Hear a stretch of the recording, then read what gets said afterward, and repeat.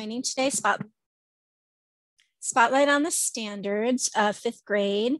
And we are very excited to have you join us today. And we want to thank you for giving up a day of your summer break. We know that you've had just an incredibly exhausting year, and we are so happy to be working with you today. So my name is Tammy Waller, and I am the Director of K-12 Social Studies and World and Native Languages at the Arizona Department of Education. I'm going to have my 6th year anniversary in 2 weeks at the Department of Ed.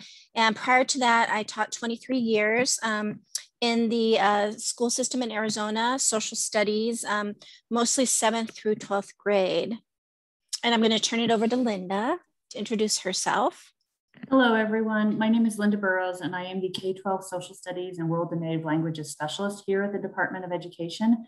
And I am very happy to have you guys here today for another one of our summer seminar series for 5th grade. So thank you for coming. And I will let Heather introduce herself real quick. Hi, everybody. My name is Heather Mall. I'm the co-coordinator of the Arizona Geographic Alliance. We're partnering and helping out the ADE. And towards the end of today, I'm going to show you guys some lessons that you can use to take back to your classroom.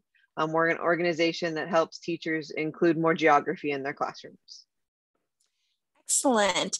And let's go ahead and look at the agenda today. So we are going to review the 5th grade Arizona History and Social Science Standards with ADE, that's Linda and I.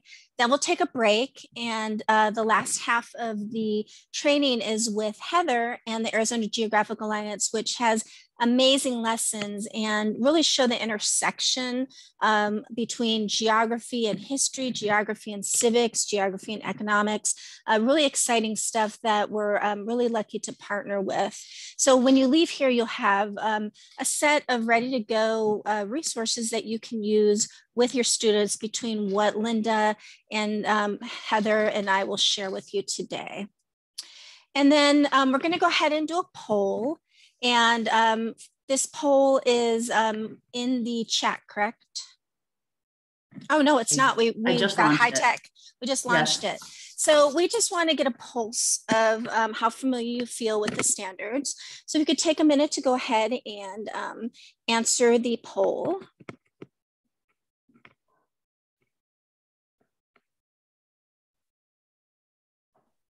Okay, getting there. I've got about 88%.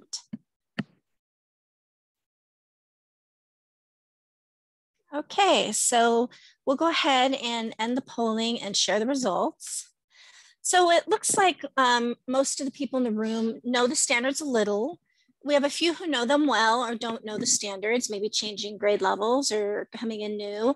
And then you have a group that is comfortable with the standards. And that's really great because what Linda and I and Heather hope to achieve by the end of this training is we hope to move you up a little bit. So if you don't know the standards, we hope when you leave today, you will know and understand the standards. If you know them a little, we want to increase your knowledge and comfort in resources. If you're comfortable, we want to give you some new tools to use with your classroom. And if you know the standards well, then some ideas and some tools to help you expand upon that knowledge. And then our learning goals today are to become familiar with the 5th grade 2018 History and Social Science Standards, examine the major shifts in the standards and how they'll affect curriculum and instruction. We're going to participate in a lot of model lessons, and we're going to ask you to be interactive with us today and put on a student perspective and a teacher hat. And then we're also going to examine resources and training available to you. What I'd like you to do right now, though, is thank you, Susan, for reminding me, is I would love you to introduce yourself in the chat. Let us know maybe where you teach.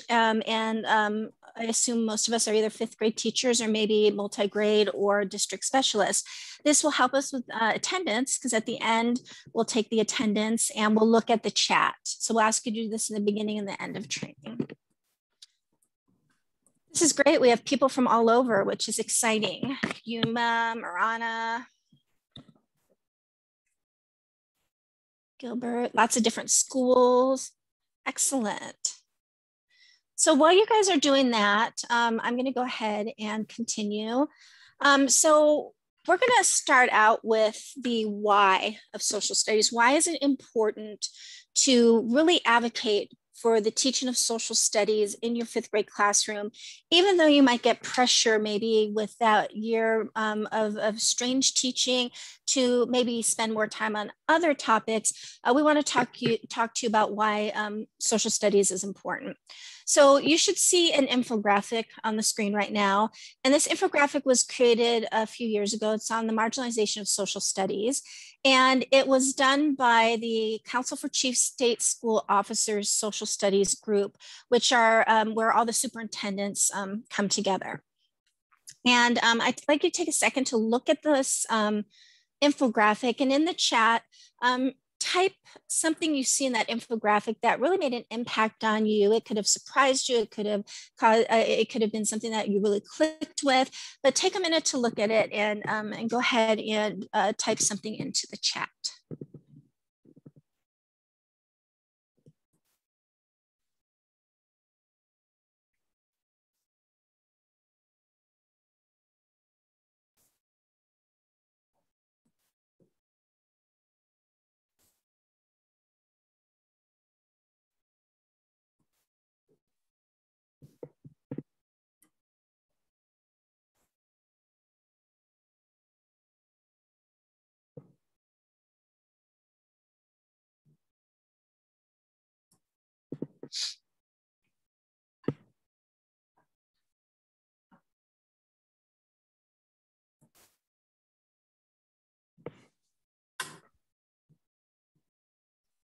Seen lots of great information in the chat. I'm seeing a lot of people talking about the 2 subjects that seem to get the least amount of time in elementary school are science and social studies.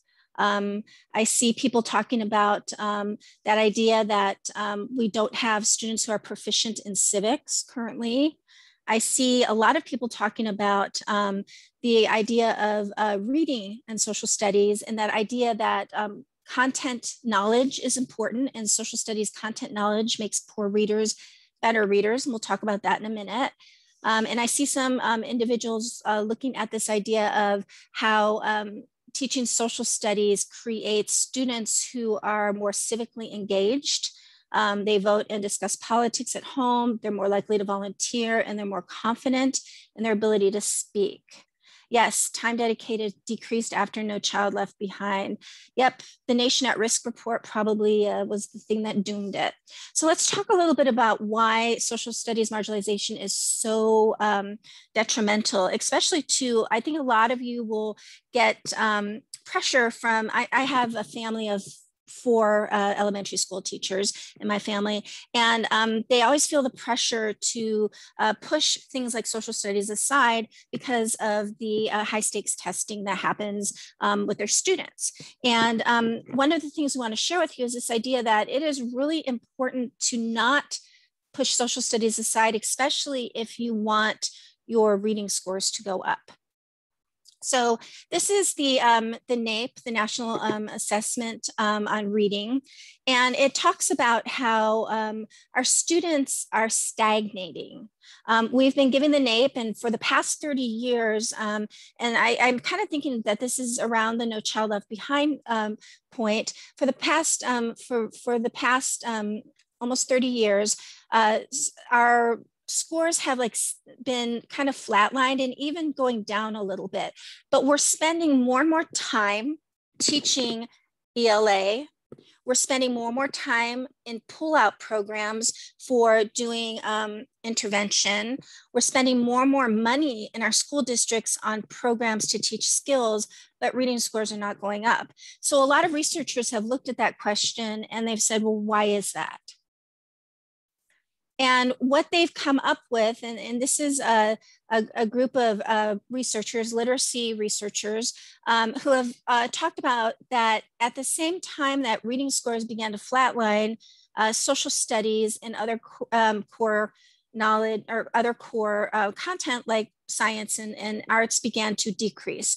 And there's a critical connection between social studies and literacy success because you need background knowledge. And there's several studies, and we're not going to go over each study because we don't have the time to do that, but we do a separate training on that that you can share with your administrators. But these studies, like Daniel Willingham did a study on baseball where he showed that content background knowledge is more important when it comes to scoring on high stakes tests than reading ability. And he looked at students who had high content knowledge, but low comprehension, and students that had high comprehension, but low background knowledge. And the students scored better when they had high background knowledge and low comprehension than the other students. So it's essential. Natalie Wexler wrote The Knowledge Gap, and she's been talking about the fact that you need to have context and meaning to words to understand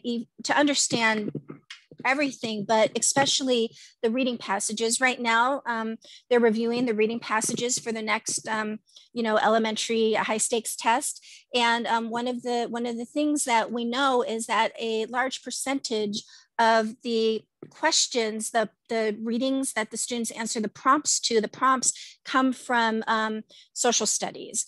Leslie and Recht did a study that talked about if you give 60 high quality literacy-rich social studies lessons, second graders increase their scores significantly on their reading exams. And then the Fordham study, which we'll talk about, which is the most recent study, and Nell Duke.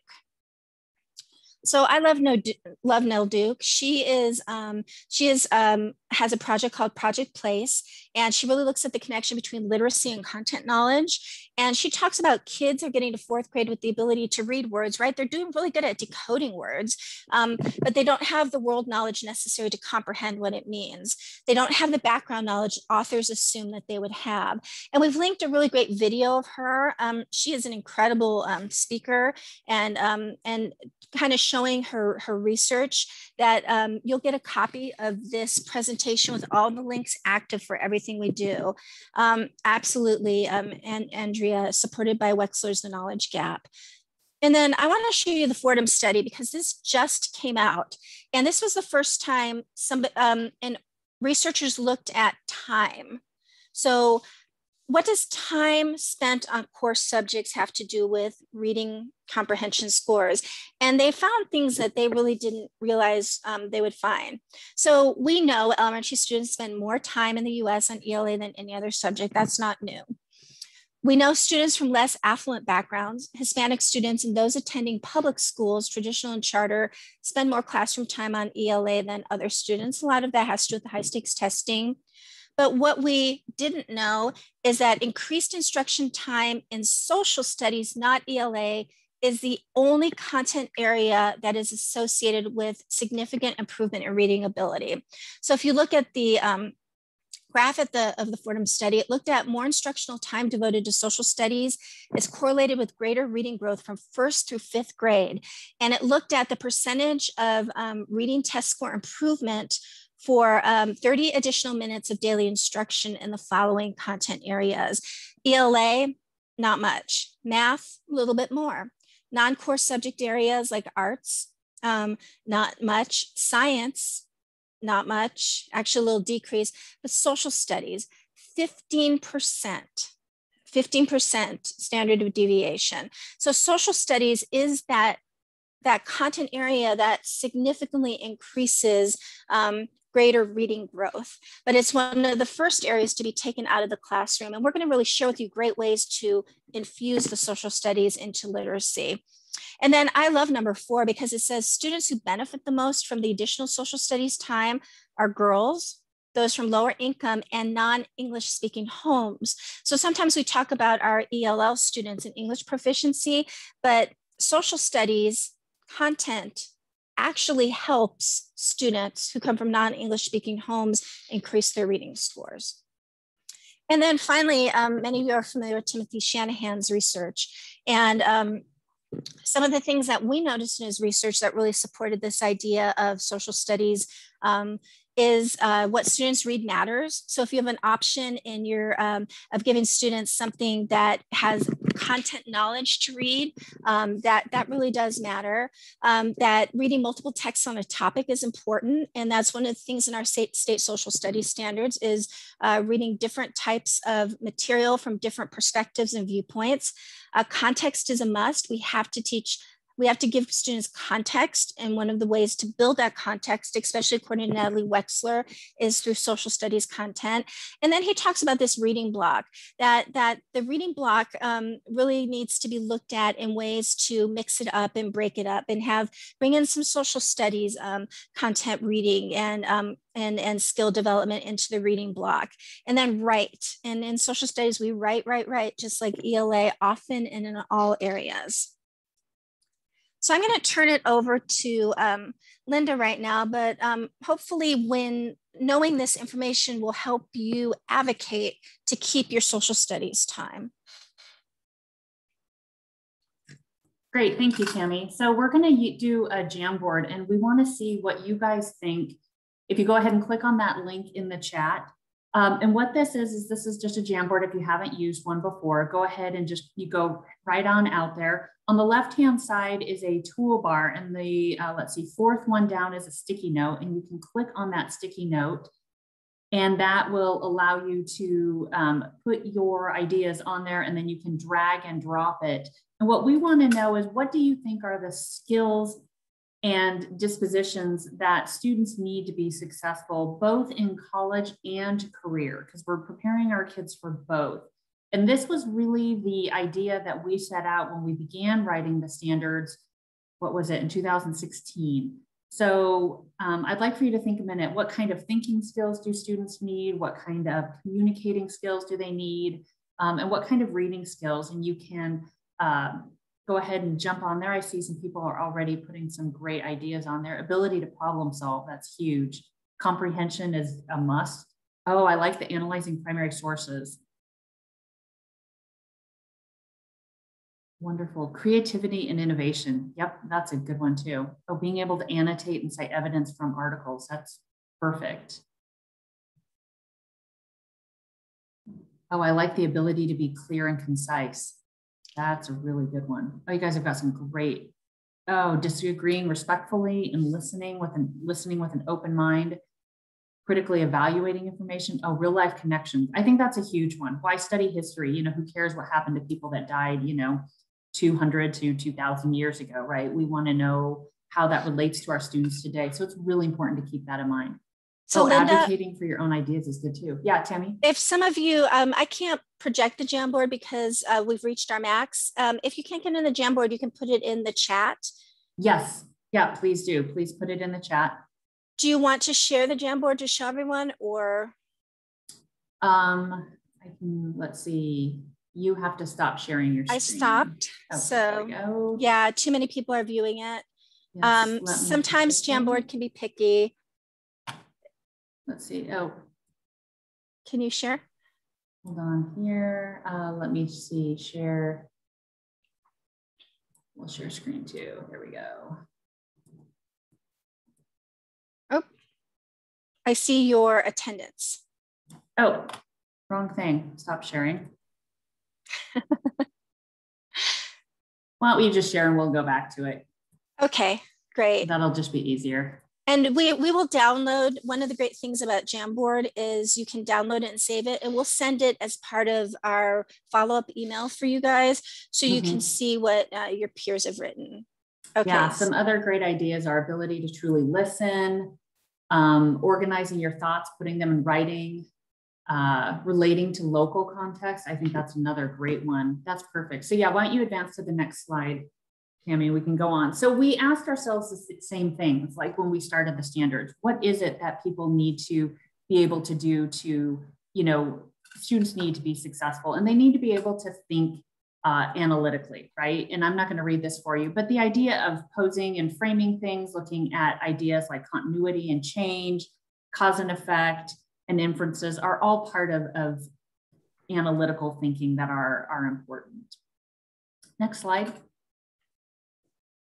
They also need to read, widely and critically, right? We want our students to examine and interpret primary sources, which are just the same things you guys said, the ability to identify and compare, looking at some, secondary sources and discerning subtext. So all of the same things you guys are looking at, this problem solving.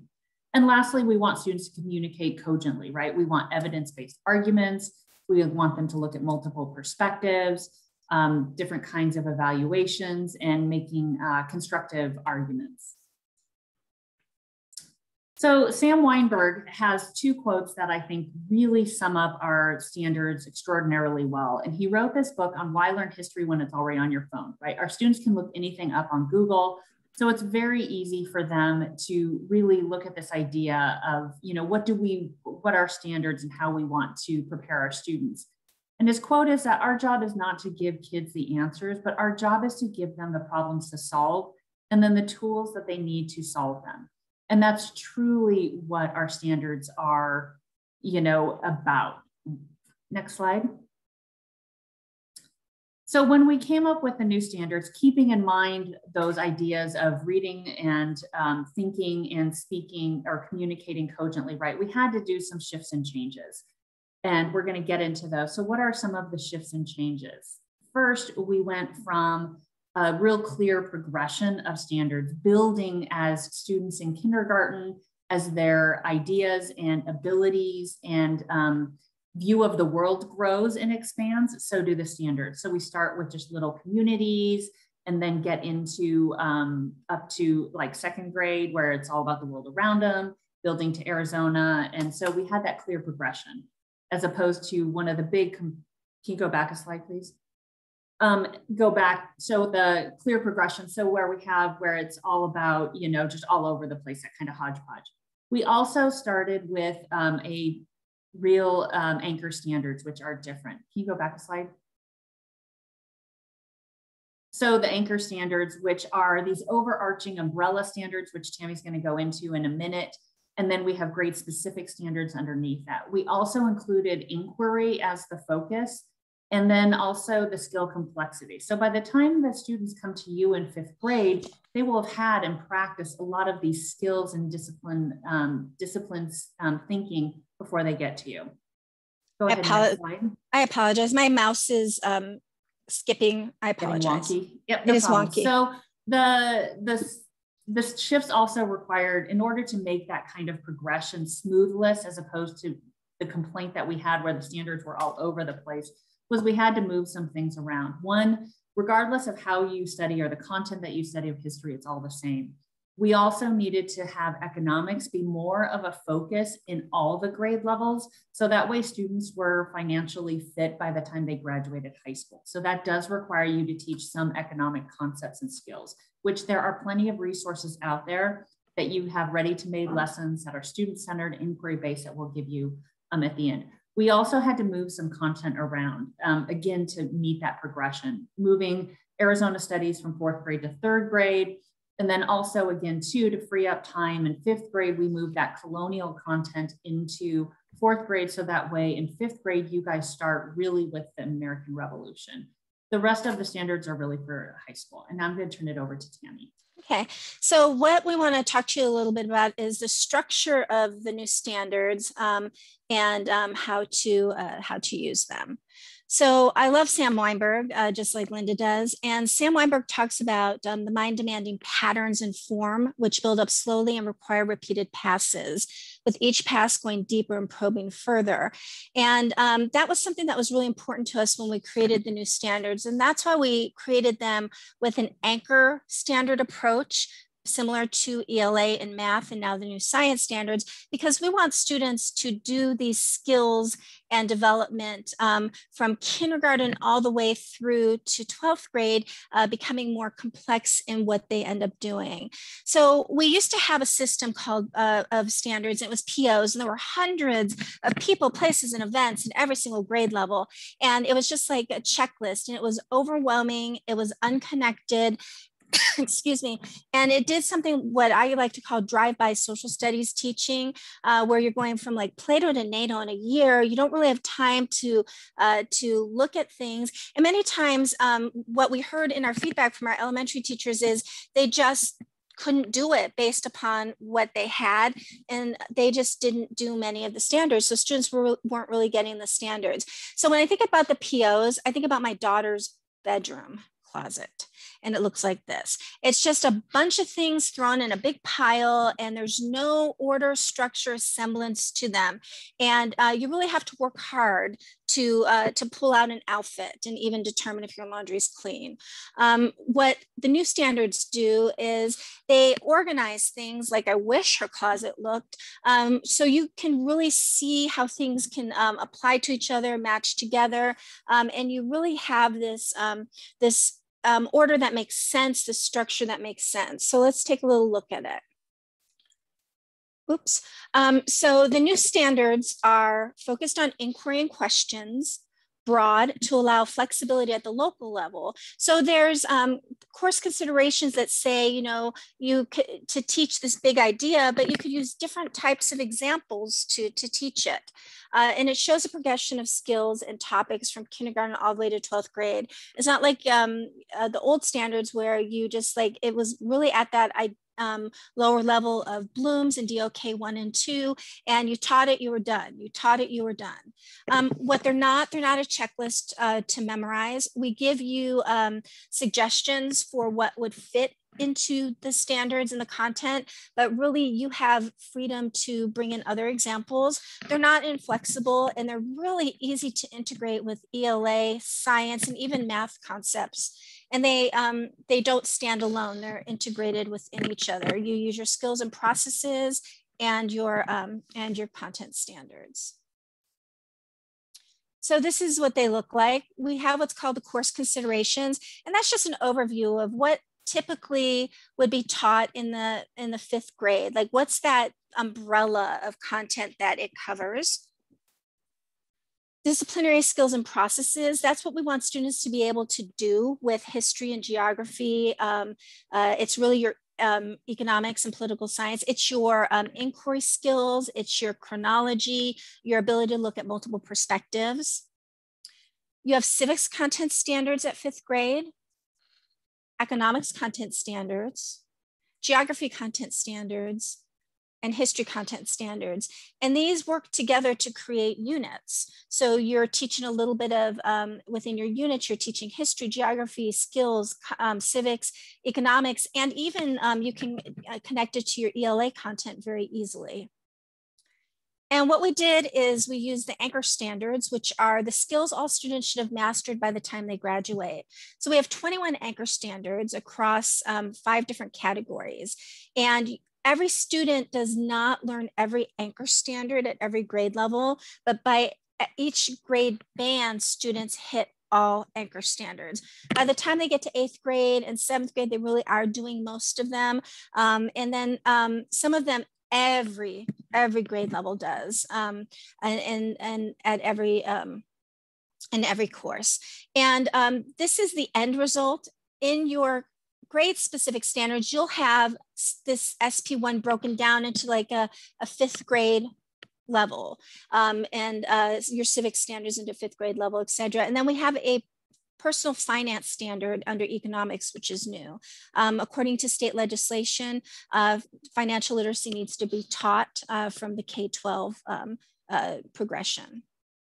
So here's what it looks like in terms of your storylines. We start out with children as citizens in kindergarten, and then we move to the communities, world around us in 2nd grade. Then in 3rd grade, students are focusing on Arizona studies. 4th grade, they're looking at regions and cultures of the Americas, pre-contact to European settlement. That's why they're doing colonialism. 5th grade, your content didn't change significantly in terms of what it is. It did change maybe in how you might teach it. And it's United States studies. Then 6th grade goes global. 7th grade is integrated, where we bring the global and the US together.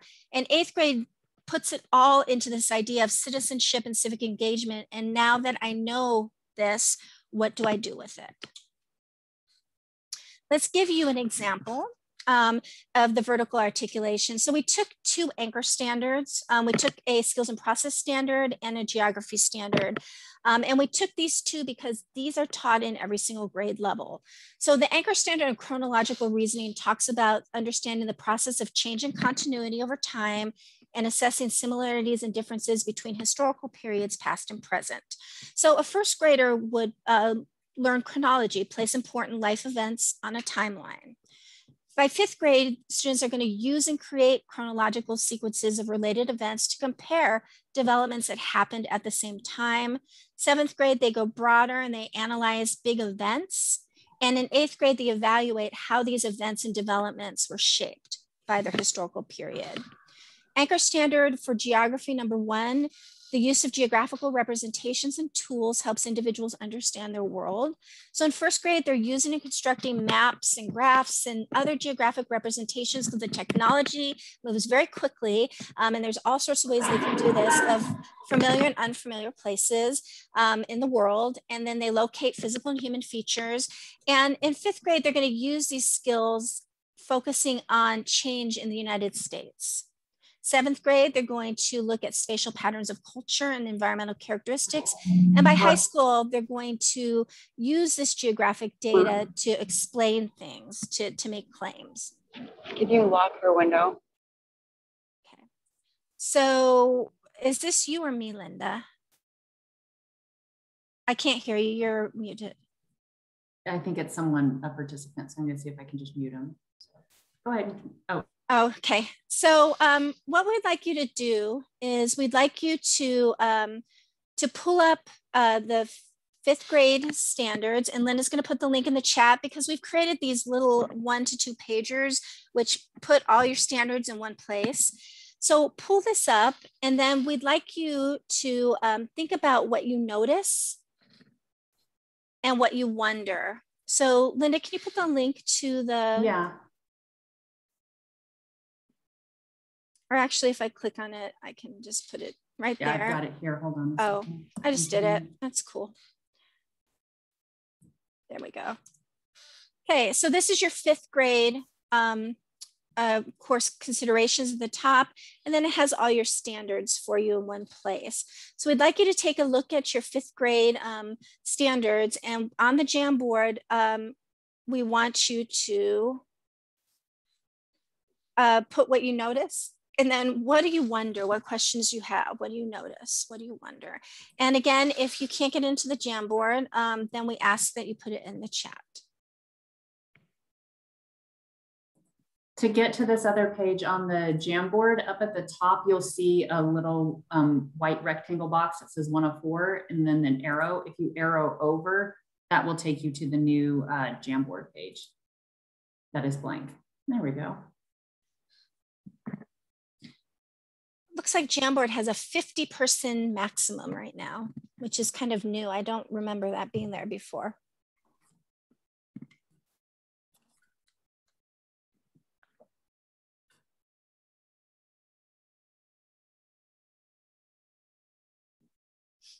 We've got some people starting to answer.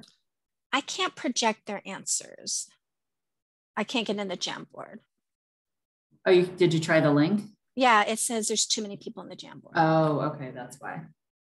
Yeah, so I don't know if you can pull up the Jamboard. Let me see if I can try that again here. I'm going to stop sharing while people are putting things in the Jamboard. Let's see here. I moved my screen around to see if that would help it. There we go.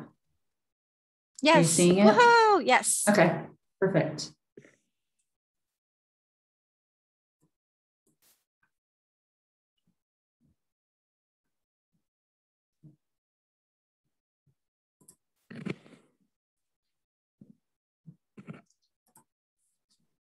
This is great. And a lot of times your post-its will come up at the top and you just drag them down. Yeah, Angela, definitely notice that 45-minute social studies lesson per day and you don't have much time. We're going to address that about how it really is beneficial to kind of combine, you know, which gets into Shanahan's research about combining social studies and ELA, where that way then you're not dividing the minutes so starkly that everything becomes more combined, and that does help pull everything together. Yeah, definitely, Stacey, then the historical fiction.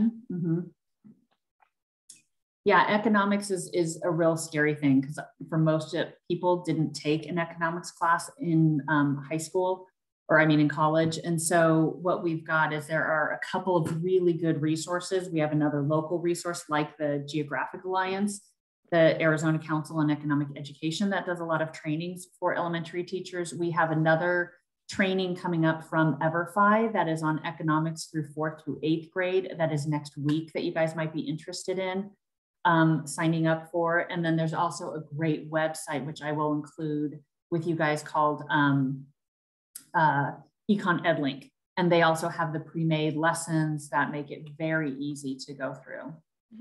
And I see a lot of the economics questions up here, but you remember, you can do those in the context of teaching early America or westward expansion. What are the risks that people took when they decided to move west? What were the risks people took when they declared independence? What are some of the economic issues involved with declaring independence and the revolution? So when you look at the standards, you integrate them in to what content area you're teaching. And then if you're looking at financial economics and things like that, you might be able to put part of it into a math lesson, which we're working with our new math director and specialist to look at how we can integrate social studies into mathematics. I'm going to go ahead and stop sharing so we can get moving on. To the next. So lots of great ideas and lots of good questions, and we'll try and address these wonders. So this is now me turning it over to, oh, I have to share. You didn't see that. Turning it over to Linda.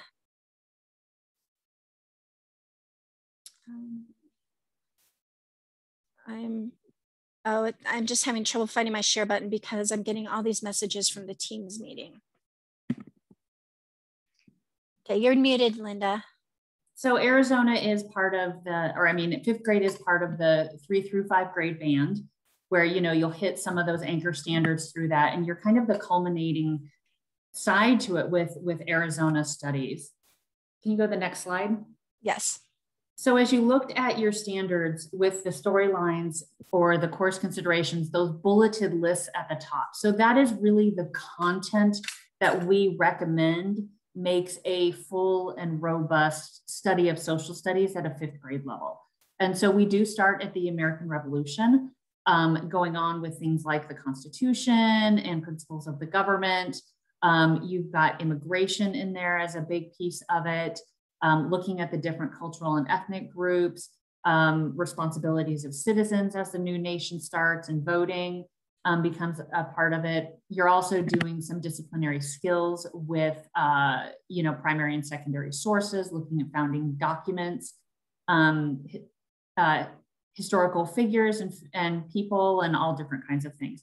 And then, so that's your content, and that's what you're building your units around. And we really advocate incorporating ELA and social studies, so that way you're killing 2 birds with 1 stone, working smarter, not harder. And you're doing different things like chronological reasoning and different things of that nature with economics and all that sort of stuff, with constructing maps, with geography, which Heather's got some great lessons to show you, as well as a lot of economics with that, you know, looking at, like Tammy said, you know, what was the market economy? What were they selling at the beginning during the American Revolution? What was the, you know, economy of the Civil War kind of thing? So those are time periods that you would look at. Why did people move out west? And what that did for the economy kind of thing. All right, next slide, please.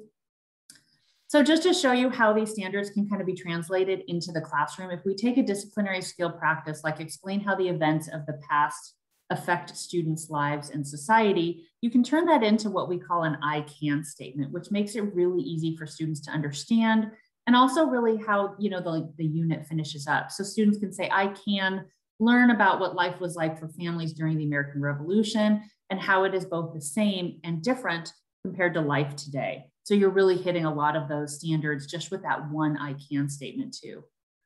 Comparing information provided by multiple sources, you can ask questions about a picture, and then using evidence to develop a claim about the past. Students can say, I can find the main idea in a text about a historical person or event, which is exactly the same wording as the ELA standards, which gets me to our next slide.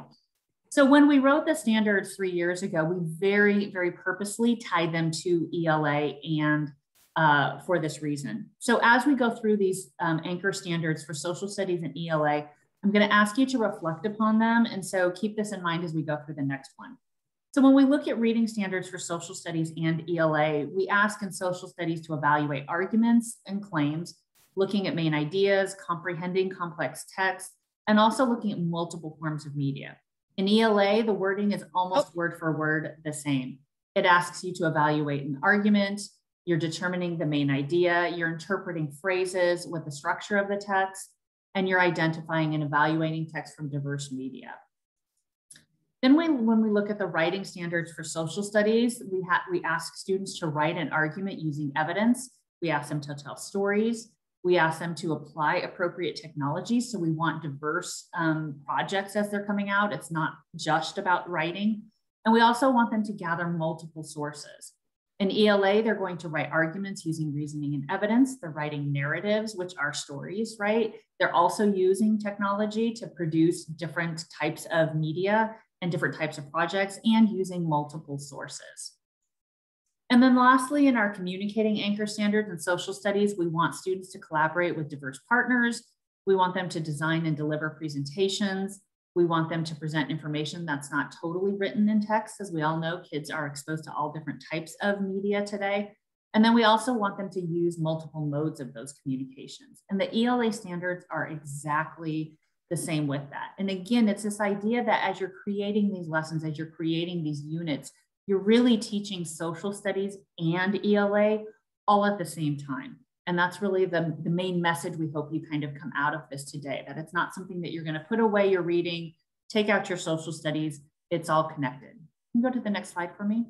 All right, so now just in the chat, as we went through all these anchor standards for reading, writing, and communicating, what are some of the consistent threads that you guys saw through the grade band there? And if you can type those into the chat for me.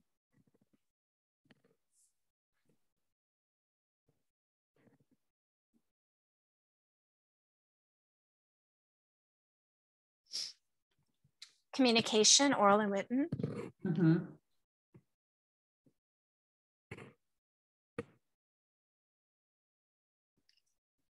Yeah, determining the main idea is the same. Kids are asked to research, right? Just because they're in 5th grade, it doesn't mean that they can't find the evidence and make a claim, right? And that's the same thing in ELA. So when your students are doing that, if you use maybe some of those social studies backgrounds and context, you're doing all those same things and you're doing both ELA and social studies at the same thing. Yeah, inference is very important in 5th grade. Yep, critical thinking, main ideas, proving statements. Exactly. So regardless of whether you're studying ELA or social studies, the great thing is you can use social studies to teach those ELA standards as well. And we'll show you where we have on our website a crosswalk where we have taken the social studies standards, the ELA standards, and the ELP standards, if you have some English language learners, and combined them so that way you can justify and say, oh, well, I am teaching ELA, even though it looks like I'm teaching social studies. So that's a great resource for you to have. And we'll show you where that is at the end of the session. And Marina, we will be sharing with you some really great resources because I know it's easily connected, but it's finding the quality materials that is difficult. Mm-hmm. So we're going to talk to you now about actual lessons and resources. And the first thing we're going to do is talk to you a little bit about inquiry, because our new standards are based on this idea of inquiry. And inquiry really is a process for student learning. And in inquiry, instead of telling students information, students have a process they go through where there's a compelling or a question. Students look at different resources, they evaluate those resources, they construct an answer to their question, and then they communicate their answer or their conclusion. And it can be something you do as a warm-up. It can be something that you do as a unit. It can be a 1 day. It can be a 3 day. Inquiry is just a process. There's no one way to do it, but it's really centered on that idea of student curiosity and student centered. So let's take a little bit about what that might look like. So with the American Revolution, our old standards listed a bunch of people, places, events, and dates. And that was pretty much it. Identify identify that. So the new standards build on the facts. Facts are important. You can't answer an inquiry without deep knowledge and facts to look at a larger picture. So what are some of the questions that you could use to invoke the creation of those facts through inquiry? What happens when cultures collide? How does personal freedom among individuals and groups significantly affect us today? What rights and responsibilities did different groups of people have leading up to the revolution? What's the balance between rights and responsibilities? What causes disagreements? How did the movement towards the revolution lead to the Declaration of Independence? How did the Revolutionary War impact the colonies' ability to rule themselves? What factors contribute to war? So these are more open-ended questions, which really have some different perspectives and ways to go about answering them. So we are going to share with you a tool that we use for inquiry. And we think it's a great tool, kindergarten through 12th grade from the Library of Congress. And it is called Observe, Reflect, and Wonder. And it is a technique that the Library of Congress has teachers use with any type of source. It can be a picture, a cartoon, things like that. So we took a source from the American Revolution period, and we are going to have you go through the process that students would go through of observing, reflecting, and wondering. So the first step of the process always starts out with observe. What do you see? So the question I'm going to ask you to put in the chat is, just as you look at the image, what do you see? Not what it means or what you think it means, but what do you see? And sometimes I have students like circle things. If I give them a source, I'll put it in a clear sheet and give them a vis-a-vis pen or a dry erase and say, circle the first 5 things you see. So we see chaos, uniforms, battle, people being shot, 2 sides, shooting, guns, blood, a dog. I know, I love that dog. Smoke. Okay, so you take students through that step and you have them work with partners, or if you're using it with smaller students or younger students, you might have them say things out loud and write them down. You see people in red coats shooting, guns, okay? Buildings. Excellent. So you have them spend some time on what do you see. And sometimes you can even break the picture up into quarters or thirds and show them one piece of it at a time and have them add to it. After you look at what do you see, then you take students through a reflection question that you choose. So, before we do that, one of the things you can do with students, especially at 5th grade, is you can show them 2 different images. So you already wrote what you saw in the first one. Then I would ask students, I'm going to show you a second picture now. Now tell me what you see. So look at the second picture. What do you see? Or even when you look at the 2 pictures side by side, what do you see?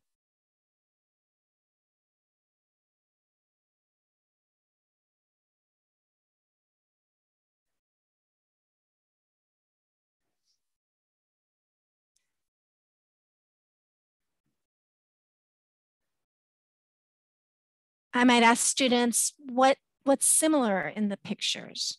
What's different?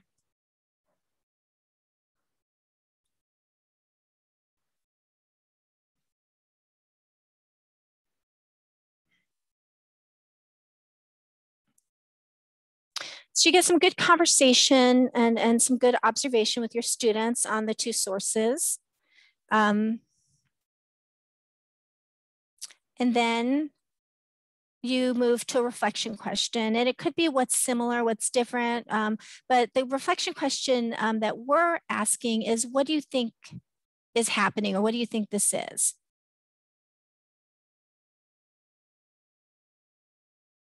I'm going to put both pictures up. What do you think this is? And then I'll always ask students why. Well, why do you think it's the Boston Massacre? Why do you think that it's people fighting? Why do you think it's military? Why do you think it's a revolt? And I always ask them to keep giving me their reasoning behind it. Anarchy, battle, okay. Battle or revolt. And there's all sorts of different questions you could ask for your reflection question. Okay, so you think it's an important event because both pictures are at the same location. So maybe that same event and two people have decided to use it. And yeah, and I might ask you, well, why do you know it's the same event? What do you see that tells you that? Okay. And then of course you spend a little more time with students, but we can only give you a snack in our training because of time. And then the last part is that wonder. What questions do you still have about this? And that's a great thing to talk about with students is what questions do you have? Because those questions then can become the basis for inquiry and lessons. So what questions do you still have?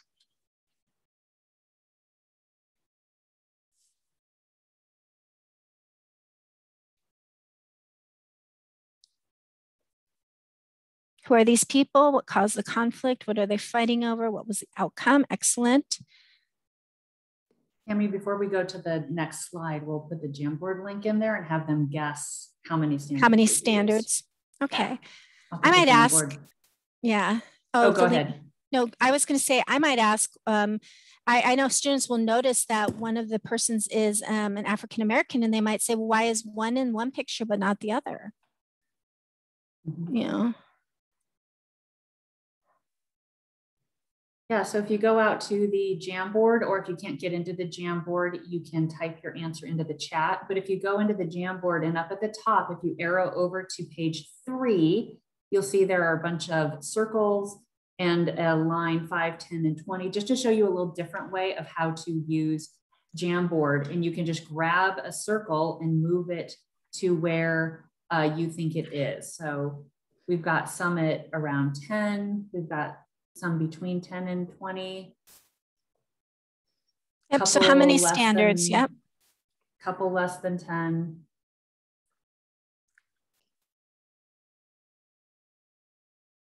Okay. Should I share the answer? Let's see, I think people are still moving it around. Sorry, my okay, I've got a 15 and a 10 in the chat. Yeah, it looks like the majority are moving like around 10, 11, 12, I think are the biggest ones. So yeah, why don't you do the big reveal for us, Tammy? Okay, so this observe, reflect, and question little activity that you could even do as a starter with your students hits 17 social studies standards for 5th grade. And we've listed them right here. And it hits 13 ELA standards. And we've listed them right here.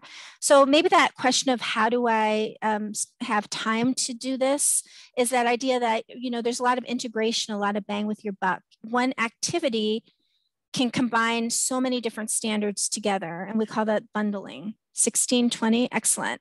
So I think that this is you now, Linda. Yeah. So again, if you looked at those standards that we covered with the observe, reflect, and question activity from the Library of Congress, one, you can see that it can tie to any kind of activity, but you also see that it does a lot of the disciplinary skills and standards, as well as some economics, history standards as well. And again, you're teaching both at the same time. So we're going to show you now another version or another form of inquiry that you can use in your classrooms. So this comes from what we call the c3teachers.org, which started as a national grant from the National Endowment, from the federal government, National Endowment of the Humanities to the state of New York. And it started for them to increase inquiry in their classrooms. Other states have now added to it. And the beautiful thing is that it is an open education resource, which means you can take it, you can use it, mash it up, only use a piece of it. You can use the whole inquiry. You can do whatever you want with it. And they are really student-centered, inquiry-based, and they've already excerpted many of their lessons for you to put them at a grade level. We do recommend, though, that you search by topic rather than grade level, as just a little caveat, because different states have submitted to this now database of these inquiries, and some states will teach different topics at different grade levels. So I've chosen this one because it is one that you can use for 5th grade, which is great. And Kristen used some of these last year, and it's called the c3teachers.org. I'll put it in the chat here so you have it already. And so this is what it looks like. It's a little template, and it always starts with some kind of compelling or overarching question that if you do the whole inquiry, the students should be able to answer at the end. And there's no necessarily right or wrong answer. This is where the students are picking the answer based upon the evidence and how they analyze the evidence. So it starts with an overarching question. In this case, it's what did it take for women to be considered equal to men in New York? And so the next slide, please. So we start with staging the question. So in this case, you would start by having your students participate in the discussion of what it means to be equal. So when we talk about women's rights, when we talk about, the Seneca Falls Convention, it really starts with this discussion with your students of what it means to be equal. Sometimes the staging the question can be like a picture that you did a observe, reflect, and question activity with it. In this case, it's just a discussion. All right, so next, after you stage the question and then get the kids interested in it, then you really start with kind of the scaffolding, or they call them supporting questions. And an inquiry will have anywhere between 3 to 4 supporting or scaffolding questions. And each one of these individual questions has primary sources with it, formative tasks with it that will ultimately help the students answer that summative question. So supporting question number 1. Oh, whoops, can you go back, please? Oh yeah, I'm sorry. Supporting question number 1 is who had voting rights in the state of New York when the United States was founded. And so in this case, they have an excerpt from the Declaration of Independence. So you're getting that foundation document, right? And then you also have an excerpt from the New York State Convention. And then once you have the kids read and annotate these, which are hitting both ELA and social studies standards, the formative task is next that they're going to do just a list of requirements for voting in the state of New York. Then you go on to supporting question number 2. What were the social roles of women in New York before the 20th century? So in this case, they give you an image from Social Roles of Women. So you've got another primary source you're looking at, and you're also now looking at the 14th and 15th Amendments to the Constitution. And the formative task for this one is to write a paragraph of women's roles in society before the 20th century. And then the last supporting question is, how did women move from the home to the political stage in New York? And so in this case, you have an image of Susan B. Anthony in the women's rights movement, and you also have them analyzing the 19th Amendment to the US Constitution. And the formative task for this one is to make a claim about how women gained the right to vote in New York. So you do all 3 of these formative tasks, and then that leads you to the summative performance task. And in this case, this inquiry specifically is asking you to construct an argument that addresses the compelling question using specific claims. And then you can extend that further by having them address the compelling question with constructing that argument, right? And using specific claims and evidence from, say, the 19th Amendment or the 14th or 15th Amendment. The nice thing about the C3 teachers is it also gives you an opportunity or a suggestion for taking informed action. So again, this is that relating it to kids. Why learn about something 200 years ago? Who cares? Or even 100 years ago? How does it relate to me today? So this would be a great way that maybe you can look at the data of the number of Americans who voted in the last election, brainstorm ideas about the importance of one's right to vote, creating a public service announcement to promote the right to vote, sending a video to a local radio station. You can do all sorts of like kids voting things that I know my own children loved doing kids voting in their elementary schools. And so there are lots of ways that you can take this, hey, these are a bunch of old people, who cares? How do we apply it today to voting? And it's obviously it's in the news and everything. And that's a great way to kind of get your kids involved in this. So again, with the C3, we can do, just go ahead and go back. Here we go. With the C3, you can do all of the inquiry and take a few days doing it. You can do part of it if you only have a little snippet or time that you can do. That's what's great. And you can also combine ones to make it more focused for your students in your community too, which is really nice as well. So again, if we go back out to the Jamboard, we've got one more. If you arrow over to page 4, let's guess how many standards were covered in this inquiry. I'll put the Jamboard link again. And if you don't have access, we can, again, type it. So we've got some 20s, some 15s. We've got our circles moving, definitely on the higher end with this one. 12. Yeah, we've got anywhere from 12 to 20 looking on the Jamboard. So I like doing this, and this can be like, Jamboard is a great thing that you could do like an agree to disagree thing. So you could do that bar and hey, move your bubble over here if you agree or disagree. If you're in the classroom, it's really nice to just have the kids line up in your classroom on one end. Hey, you agree with this statement or you disagree with this statement. You can like evaluate the validity of claims that way and get a visual.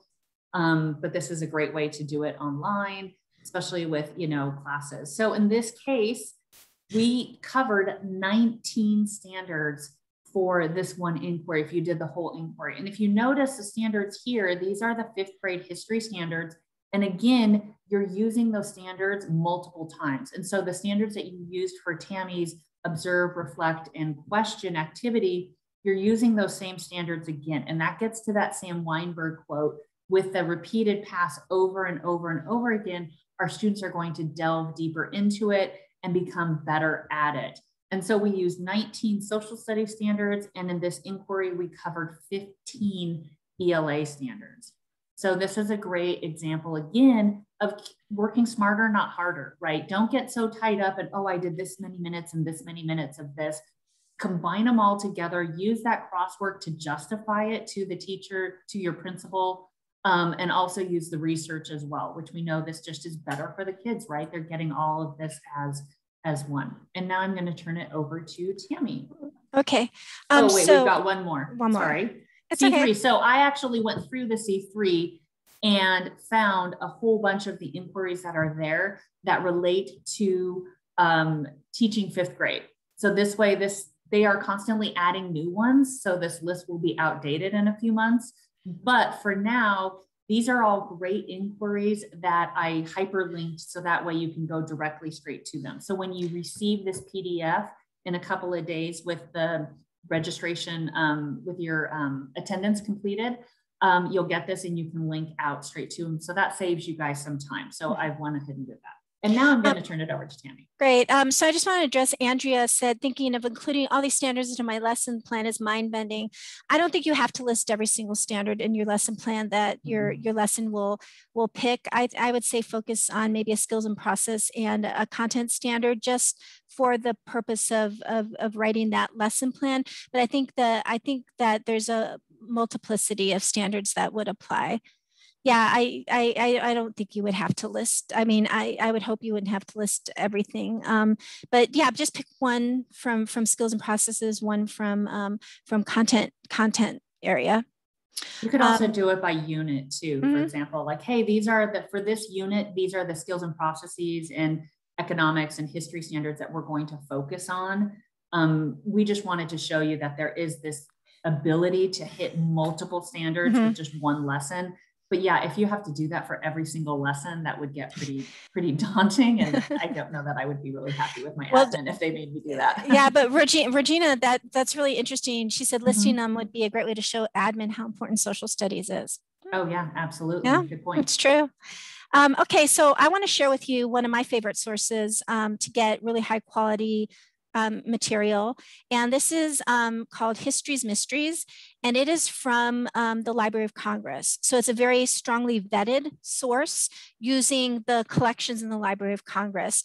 And it's set up for kindergarten through 5th grade. So if you have peers at your school and they're like, I don't know where to get something, with this for my 2nd grade students, the site is set up it's just for you guys, for elementary teachers, written by elementary teachers and librarians from the Library of Congress. So History's Mysteries is a great way to do little inquiries, but because kids love a mystery and they love being detectives, it's all framed as you're a detective and you're solving this historical mystery.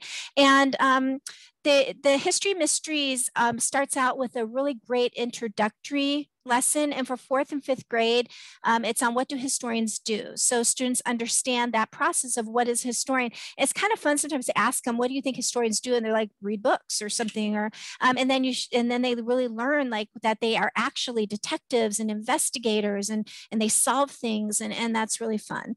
So some of the History Mysteries that we thought were really would be good for the 5th grade is they have one on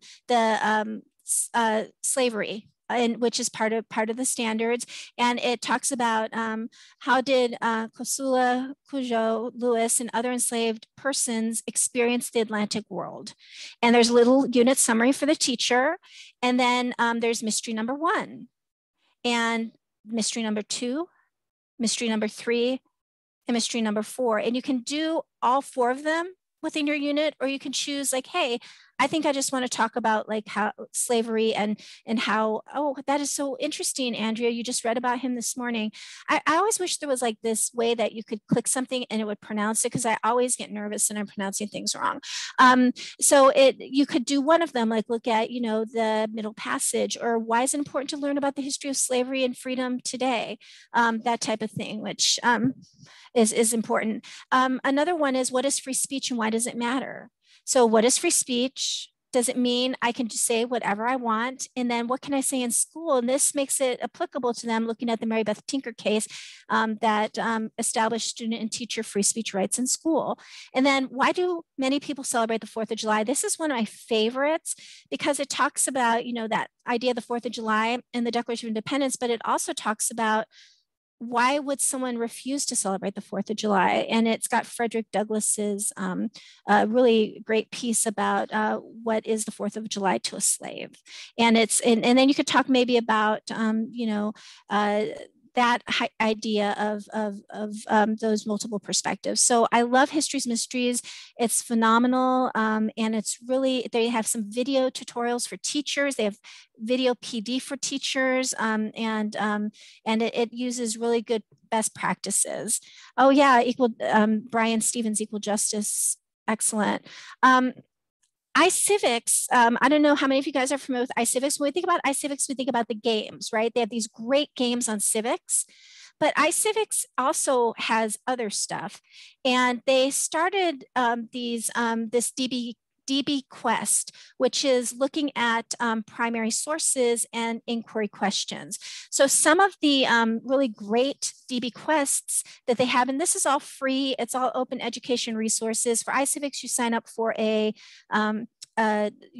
for an account, because everything has strings attached when you get grants, and all of this stuff comes from grants and when you have grants, you have to like show that people are using the materials. So when you sign in and you open something, they know they can say, we have people in Arizona who are using this, so we should continue doing it, please fund us, type of thing. Yes, we're going to have a break in just a few minutes. So the lessons that you can use in DB Quest, DC voting rights, and you can use the American Revolution as an example, because in DC, they're talking about taxation without representation. So how does that idea apply today?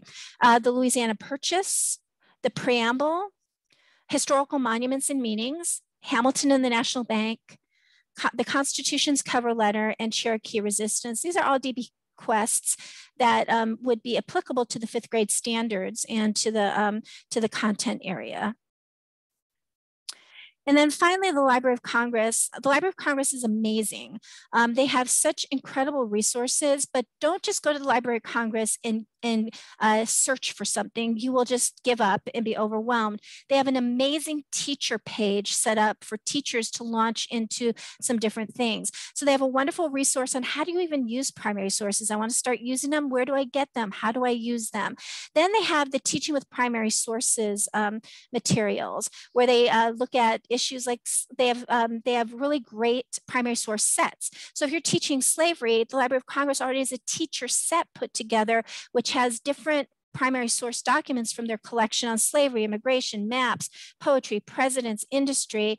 And they have this Teacher with Primary Sources site sends out lesson plans to teachers. There's a blog, and they cover like elementary use of primary sources and things like that. And then I'm going to turn it over to Linda. All right, we have one more inquiry that we want to show you as an example. Before we do that, let's go ahead and take just a quick 5-minute break, grab some more coffee. I'm going to pause the recording. All right, so welcome back, everybody. We're going to go ahead and get started. So we have one more inquiry to show you, but before we go any further, we wanted to talk about what Native, I can't even think of it right now, what Native resources we had out there for you. And so the Smithsonian Museum in Washington, D.C. has what's called Native Knowledge 360 as a website. And they have some great lessons, inquiry-based lessons out there for you to go through. They also have online exhibits that apply. And so these are just a couple of them, a few of them that apply to, that would be great for our 5th grade standards. So we've got the Indian removal, the Trail of Tears, and the Navajo Treaty of 1868. And so these again are all hyperlinked. You'll get them in there when you see this, but they're also great inquiry lessons. Next slide, please. We also have some other Native resources for you. One is 7th Generation Games, which is a great way that's kind of gaming and talking about Native Americans and some of their history and what they are today. We've also got a link out to Native American children's literature, which again, if you want to buy books for your school, or if your librarian's like, hey, I've got money, what do you guys want me to get for you? This is a great place to go to kind of build that up and get more diverse literature into your classrooms. We also like the idea of the tips for teachers on teaching Native American issues. So this is like, how do you address things?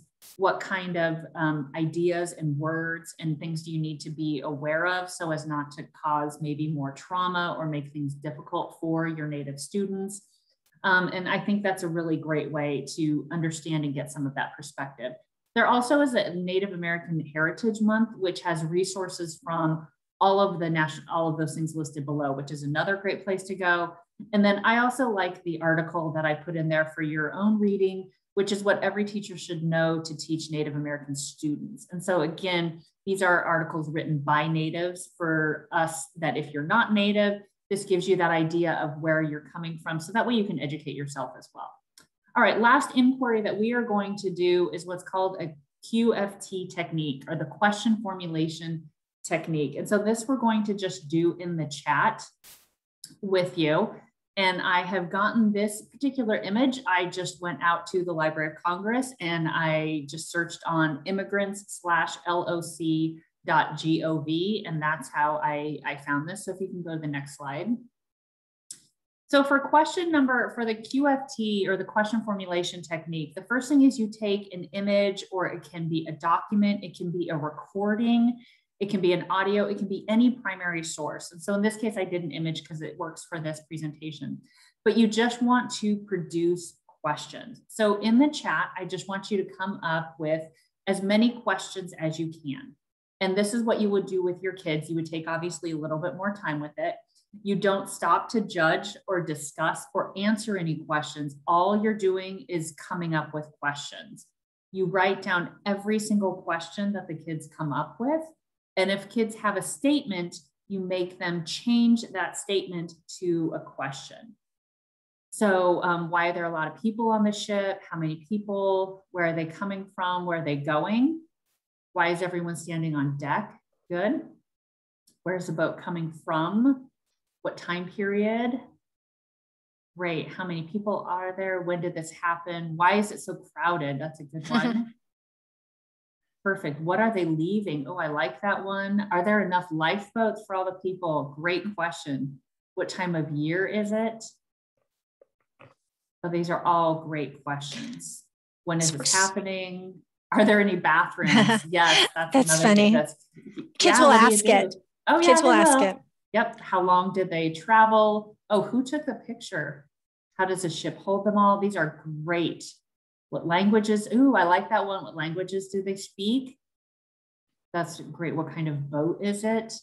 Perfect. So you see the idea, right? Is that you want kids to just generate the questions, because it's not so much that we want to give them the questions, right? It gets to that first Sam Weinberg quote. We want to give them the tools to solve those problems. And part of that is encouraging that curiosity, right? And encouraging their questions. And that's one thing that I really like about this technique, is it puts the onus on our kids. They're the ones that are coming up with the questions, not you.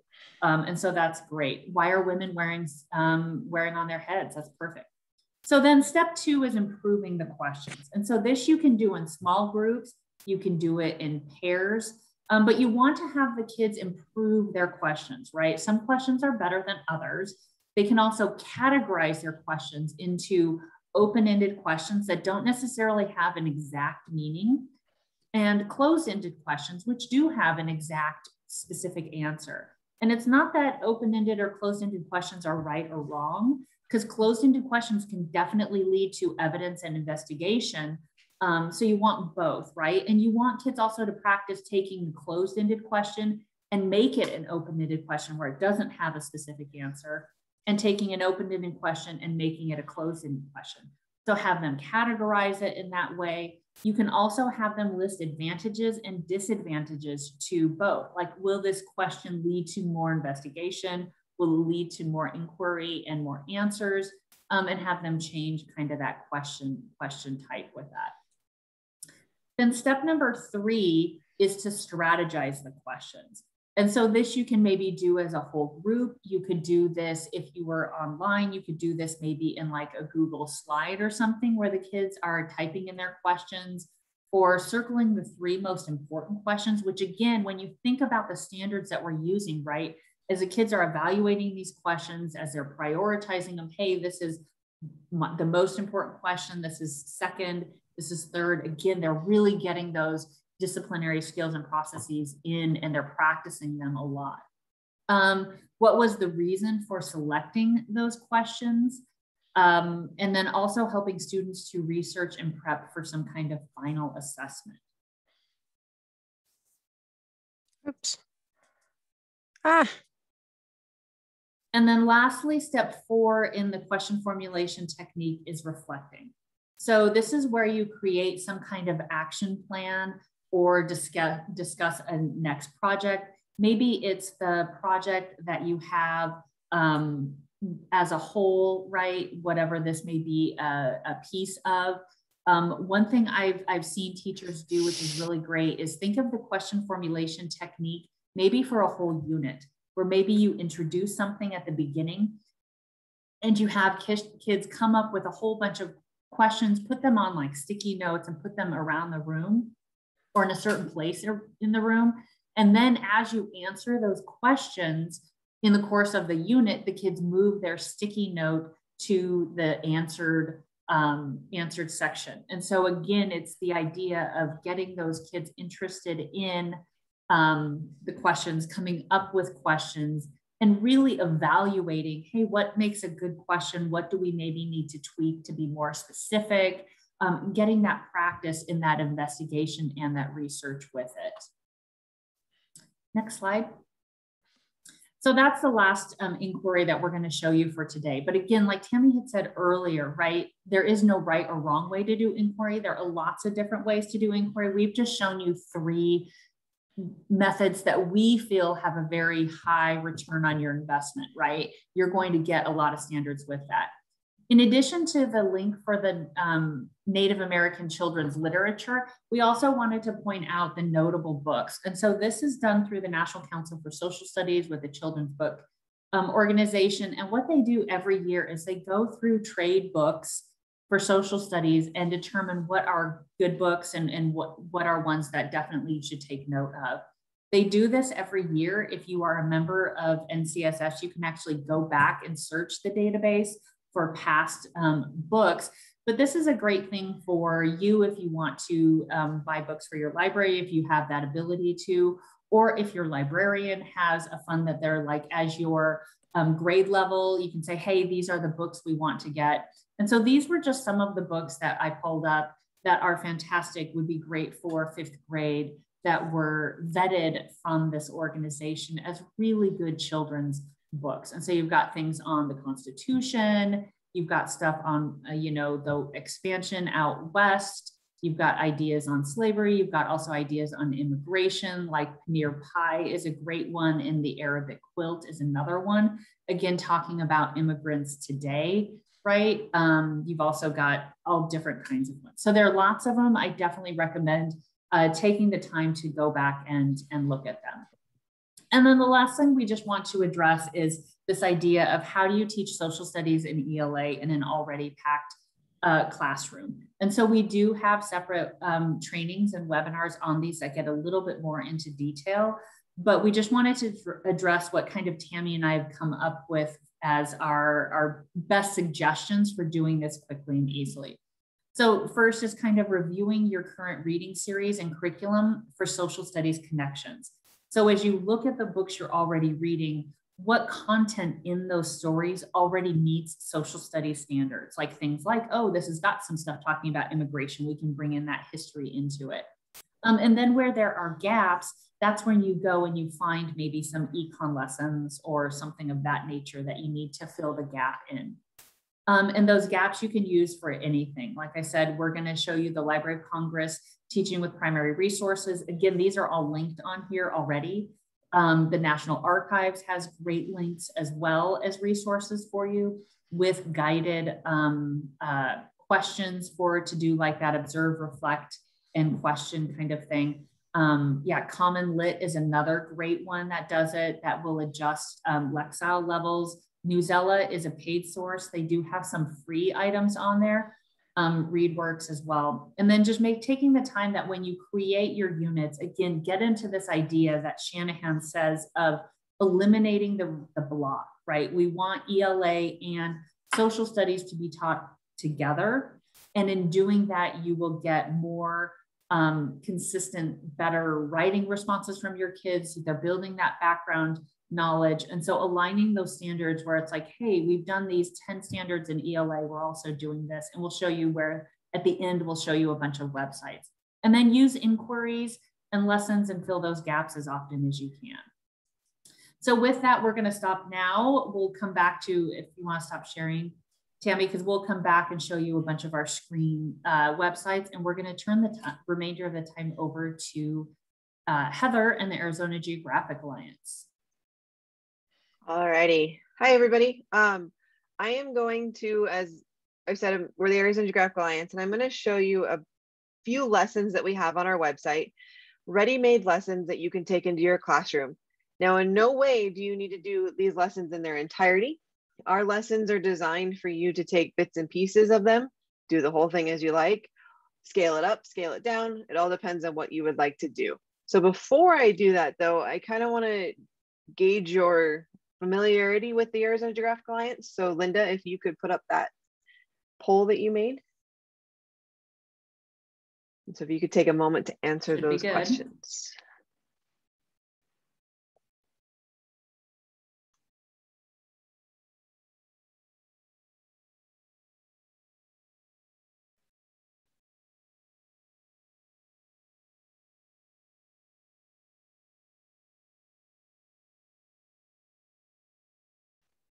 I need about 88% of you voted. This is secretly the test to see if you're all still awake. All right, I'll end the polling. It looks like everybody's answered and share the results.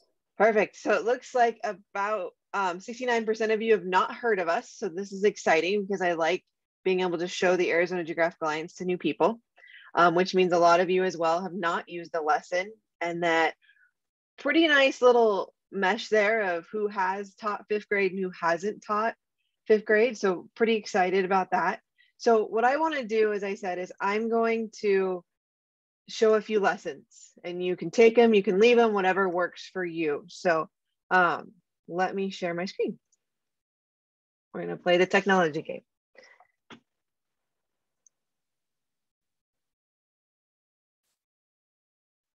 Okay, if I want to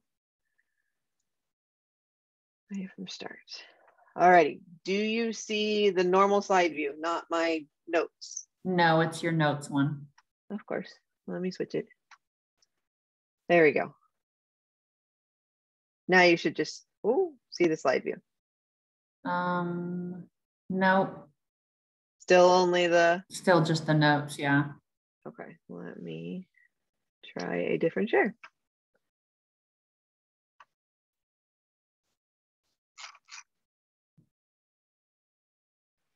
Let's try.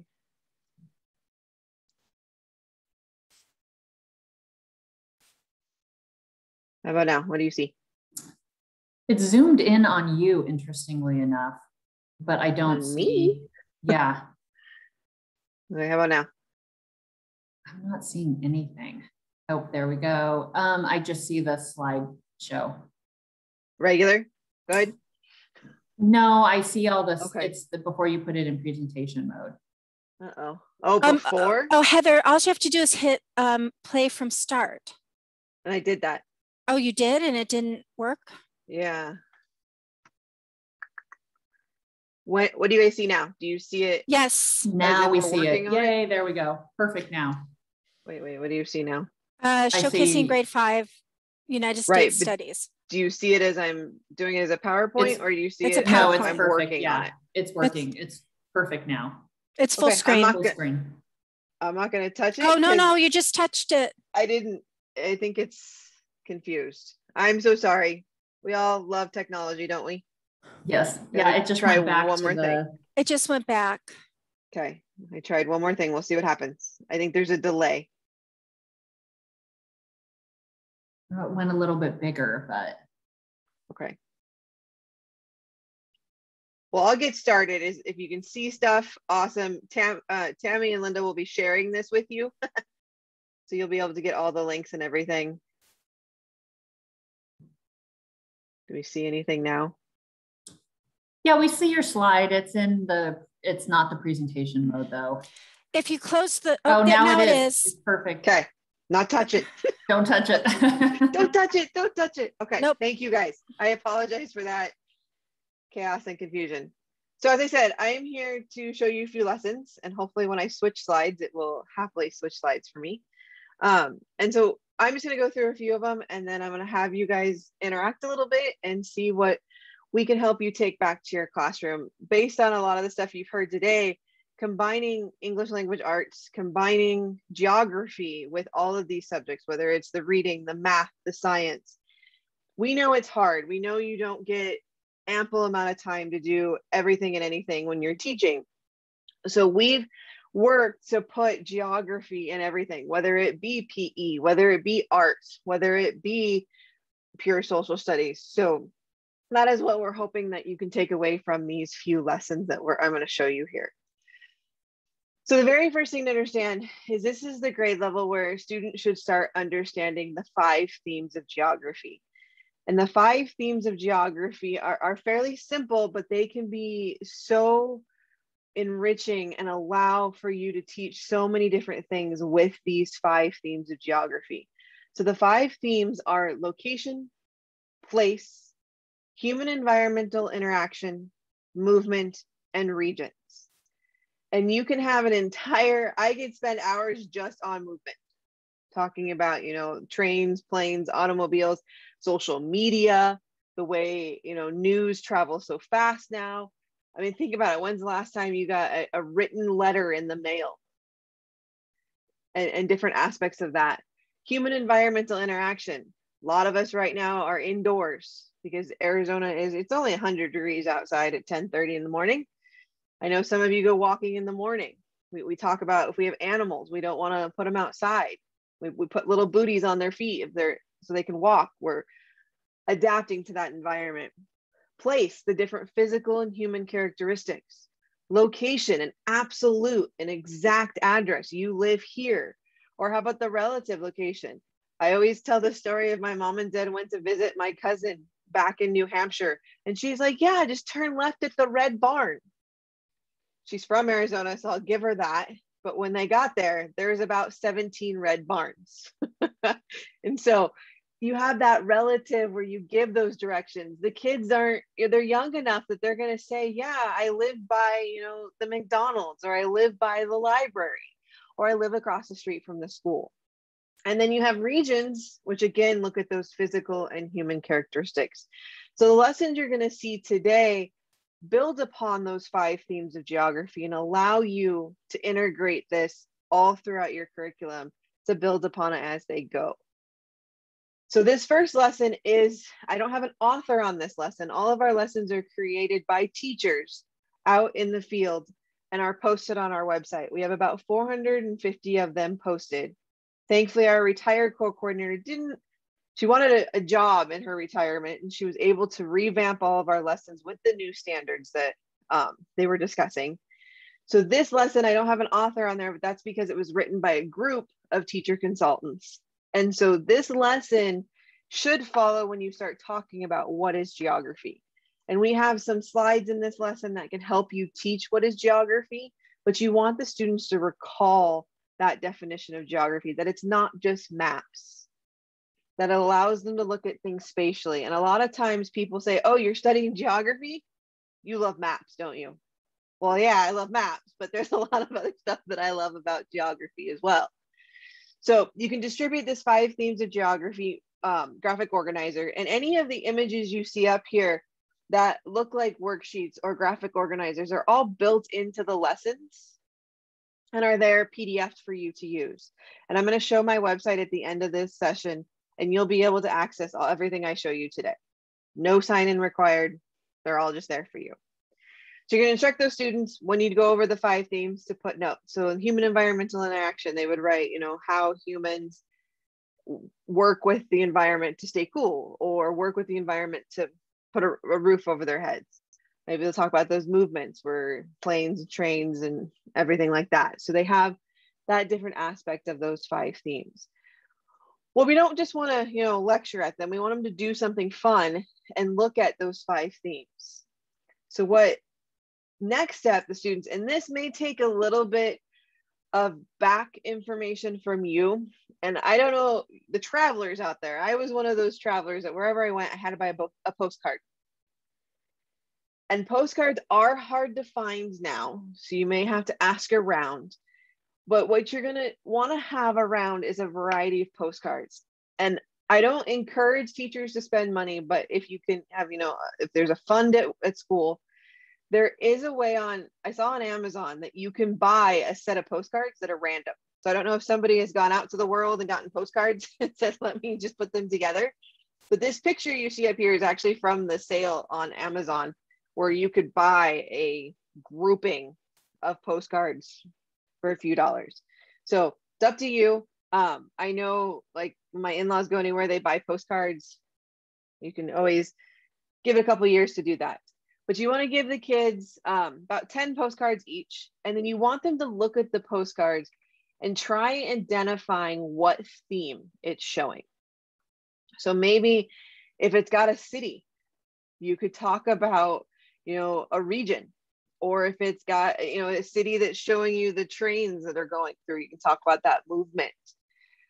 You can talk about physical. If you've got the one you see of the Grand Canyon, different aspects. So they look at these pictures. And so if you can't get postcards, you can always pull up some pictures of what the 5 themes represent. What are we looking at on these postcards? And why are they, why does New York put the Statue of Liberty on their postcard?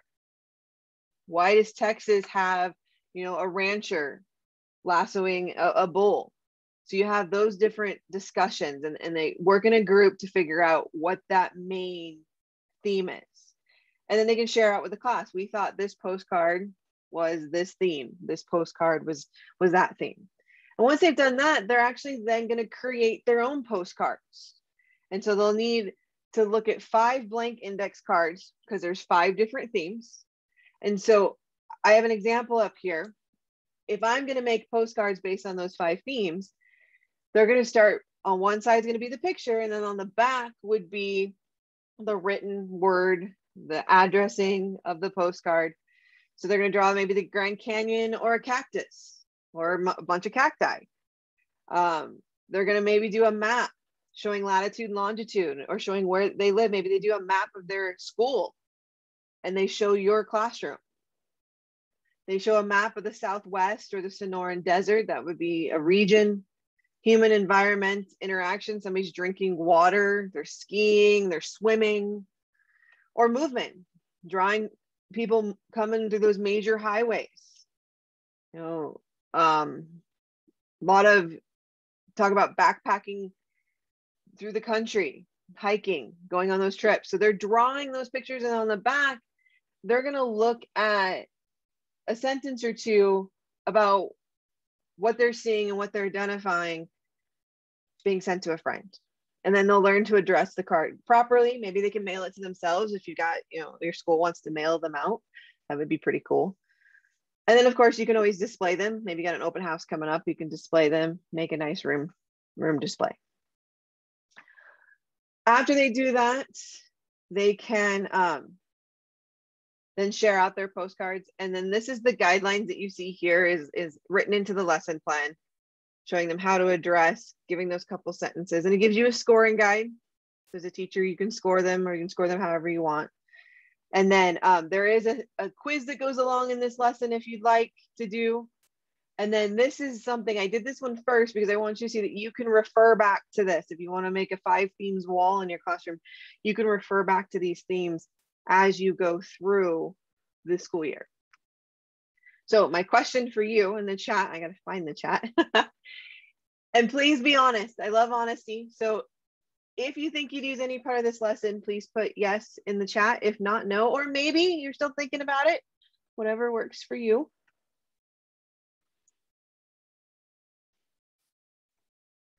Yay, I love to see all the yeses. But again, if you can't find postcards, maybe you have a secret collection hiding somewhere. You can always use images. You can ask around, see if anybody's got postcards. It used to be a lot easier. I went to one in Tombstone and the gentleman was like, oh, we don't sell postcards anymore. I was like, what? Perfect. Awesome. Sweet. Let me show you the next one then. I know we're short on time, so if I'm going too fast, I apologize. Just make sure I get everything. So Cookie Monster. Alrighty, this one used to be a lot easier with new COVID rules. It might depend upon what your school district allows you to do. But this is applying those 5 themes of geography, and it does involve a cookie. So if you're not willing to give your kids a cookie, I understand. But this is gonna look at them mapping something that isn't a normal map. So maps are a human representation of a space. And I love maps, yes, because I'm a geographer, but I love maps because I always would show the kids a map of London, and I know 5th grade is about the US, but when I taught about maps, I would show them a map of London, but it wasn't a normal map. It was a map in the shape of the Queen. And it was like, people can draw their own interpretation of what you're seeing. And it shows that maps don't just have to be an exact representation. So, but looking at maps, we still need to make sure as cartographers, as geographers, they're using the essential components so it's easy to read. When I showed them that map of London, they're like, well, what am I reading? And then you show them a real map and you're like, oh, okay, this is why we have to standardize some of the aspects. So this actually looks at the idea, and this book is cute, and I don't expect you to read it to your 5th graders. Have any of you actually heard of this book? You give a mouse a cookie? It's so cute. I love this. You give him a cookie, he's gonna want a glass of milk. He wants a glass of milk, he's gonna want a straw. So it's based on that. Okay, what if I give a geographer a cookie? What are they gonna do? Well, they're gonna map it because that's what we do. We love mapping. So what it does is you have to review prior knowledge with them, thinking of dog tails. And if you haven't done our dog tail lesson, it's one of our well-known lessons that takes the standard parts of a map and identifies them. So you're looking at the date, the orientation, the grid, the scale, the title, all those aspects on a map, so that the kids will hopefully use that. I did teach high school science for a while, and I know the hardest thing is when I wanted them to do a graph or wanted them to do a chart was getting them to label everything. And so by labeling and showing them the good parts of a map, it helps to reinforce those ideas. So you're going to distribute the thinking like a geographer mapping a cookie worksheet, and that's where they're going to look at this cookie. And so they're actually going to receive a cookie. So you'd have to get cookies for your kiddos, and they're going to map their cookie. And of course, day and age, they got cell phones, they can take a picture if they don't finish it and take it home. But here's the worksheet that you go with the cookies. So it depends on what kind of cookies you give them. But they're going to look at the cookie, and they can trace it if they want onto their map, or they can enlarge it. They want to develop a scale, or looking at it, maybe they want to draw a little bigger than it is.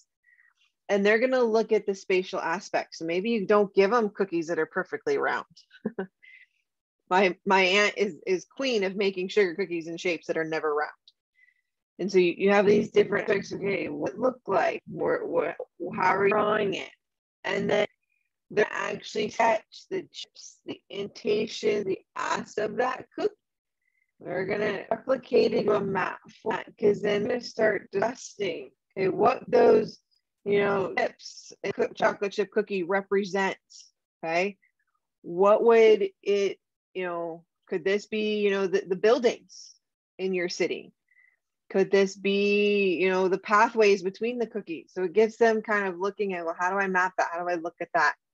Then they can create this alphanumeric grid and put it into quadrants. If you want to look at the different quadrants, they can make a scale. How far does it take me to travel from one chocolate chip to the other chocolate chip?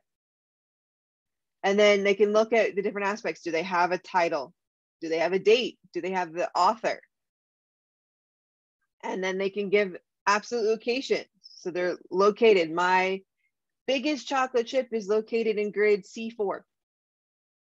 And so it kind of looking through that aspect of the cookie, and then it explores maps in a different way. You don't just have to look at, all the maps or the political or the historical maps. They can look at a map of their cookie. And then if you're one of those teachers, you can let them eat the cookie when they're done, depending on how much they've destroyed it. So questions about that? Perfect. If you can have cookies in your classroom or entitled to do this, I always love destroying my classroom. It's the fun part of teaching. Would you use this? Yes or no? Don't be shy. Nice.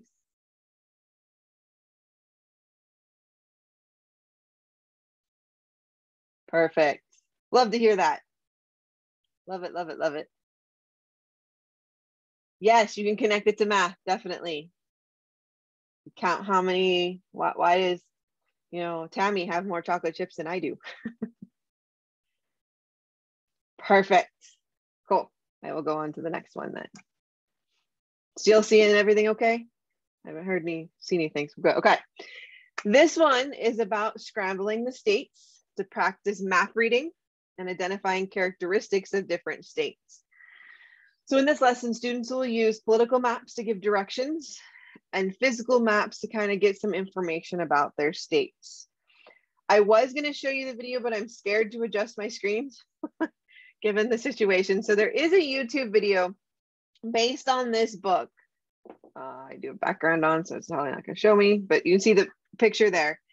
And this book is amazing in the aspect that the video linked in the lesson is a YouTube video of a gentleman reading the book, but he's given all the states' personalities.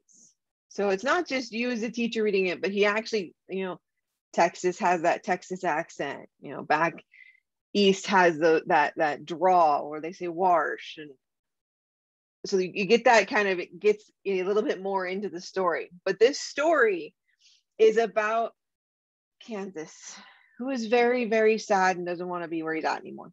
So he wants to move. He's kind of stuck.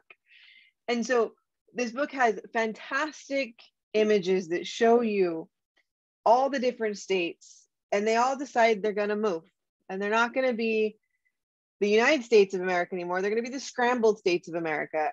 And they go through this and they're like, but Florida, moves up and they're freezing because they're not used to the cold. And California is like, where's my earthquakes? And the state that moves to California is like, what's all this rumbling? And they even have a love story. Nevada and Mississippi fall in love.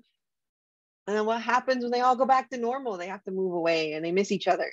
So it's a fabulous little story that talks about all those states where they go from being this scrambled mess of people to that kind of, they're back to normal. They miss what they had, what they examined. So I do apologize that I cannot show this video, but there is that YouTube video. It'll be linked, and it's linked in the lesson, that allows you to hear. And the gentleman does fabulous voices to go with each of the states. But you're going to read aloud this book or show the video.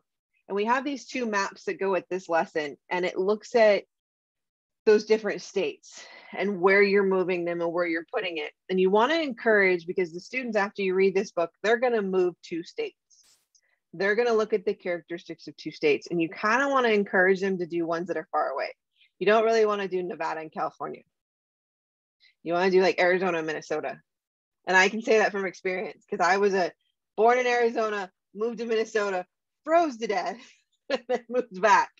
So you have those different aspects of them. So you want to try and encourage the kiddos to do as far away as possible to get those different characteristics. So you're going to read this book aloud or show the video.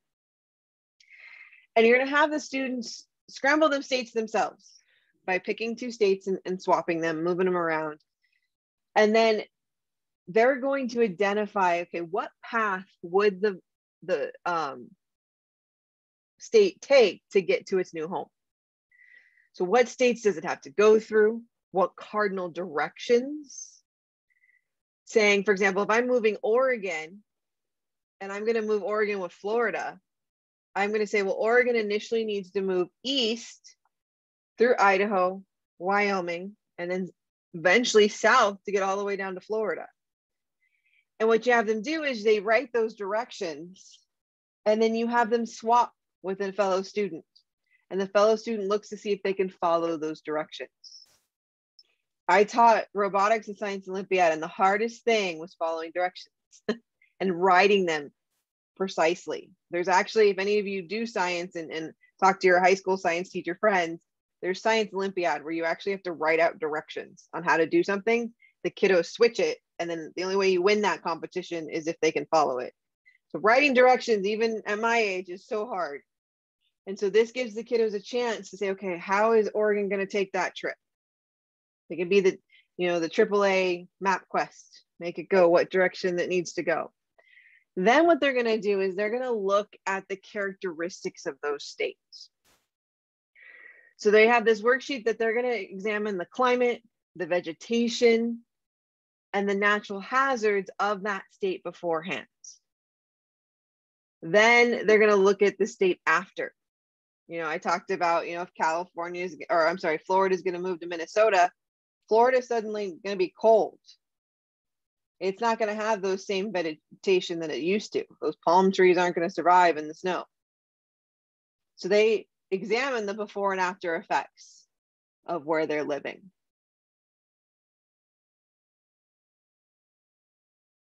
Now, I'm warning you, this is like PowerPoint don't do. The next slide has tons of words on it. And I only put this on here because I want to show you.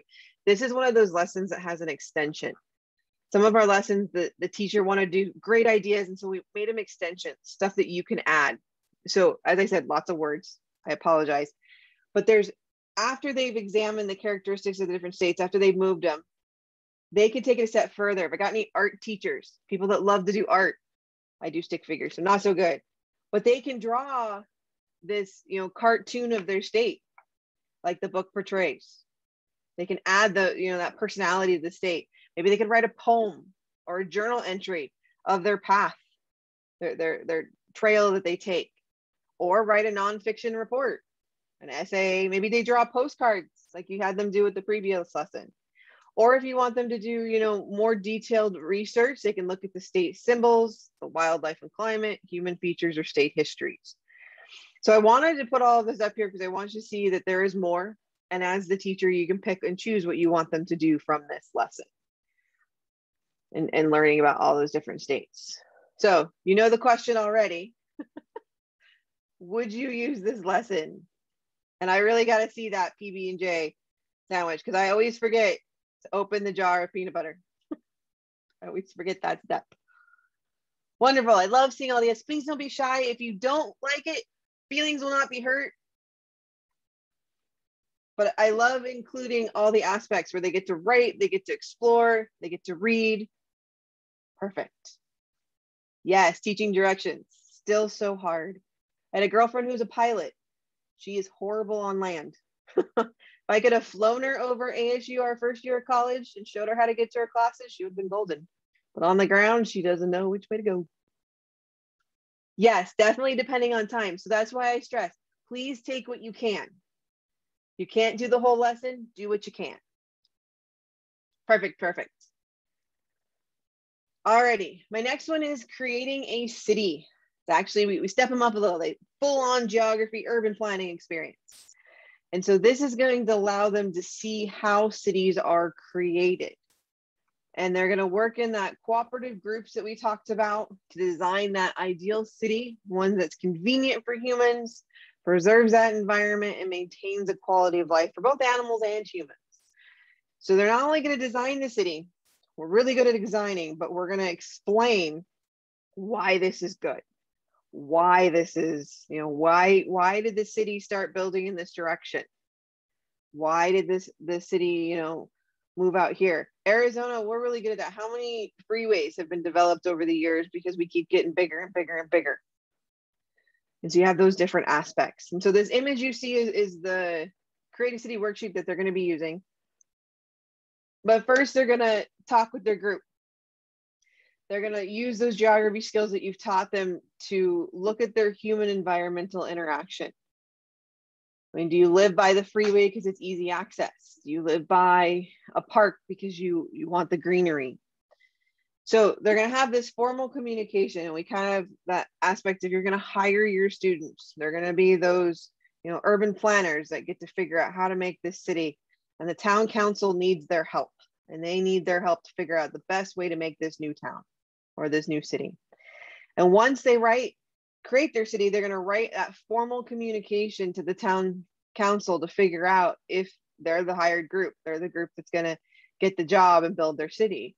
And they're going to have that as a persuasive presentation. Why yours is the best. Why should we do that? And so you as teacher with the class discuss the growth of Arizona. Have them list observations that they have noticed concerning the growth of their community. Maybe if you live in a small town in Arizona, maybe they see, you know, grocery stores popped up. Maybe there's more than one post office. Maybe there's a community college. Maybe there's another fire department. Remember when my brother moved to outside Gilbert, he didn't have a fire department nearby. Ended up having one built right down from his house. Maybe there's another golf course. Maybe the golf course has been converted to, you know, apartment complexes. So many apartment complexes. And so you have this different aspect of things building up. There's a new restaurant, or the restaurants have closed. Have that discussion. They can look at the positive aspects of growth versus the negative aspects of growth. And they can take their original list and put it in positive or negative. And then you can discuss what geographers do. They help plan these cities. So you're going to divide the students into groups. They're going to look at these vocabulary cards to figure out, you know, where things need to go. And then the best part of this is they get to create. So they take these images. They take the images and they can cut them out, and then they can glue them on construction paper. Or if you digitize it, we haven't digitized yet. That would be a cool thing to do. But you can make them move around and create this to display their new city. A couple student examples here.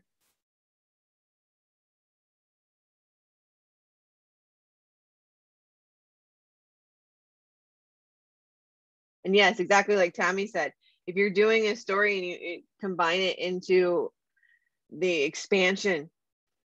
Why are they putting the government offices here? Why are they putting aspects of the city? Why is there a school next to the library? Is there a school? Is there a one school room house? Because it's really small. But they create these cities and then they have persuasive speeches. So they look at their city and they organize those aspects of it, and then they write their persuasive speech. Maybe this is something you can pull your admin in on. Your admin can be the town council, and they can decide, vote for that best plan. Alrighty, I had to put Phoenix on this slide because that's our city. Well, at least my city. Would you use this or parts of it?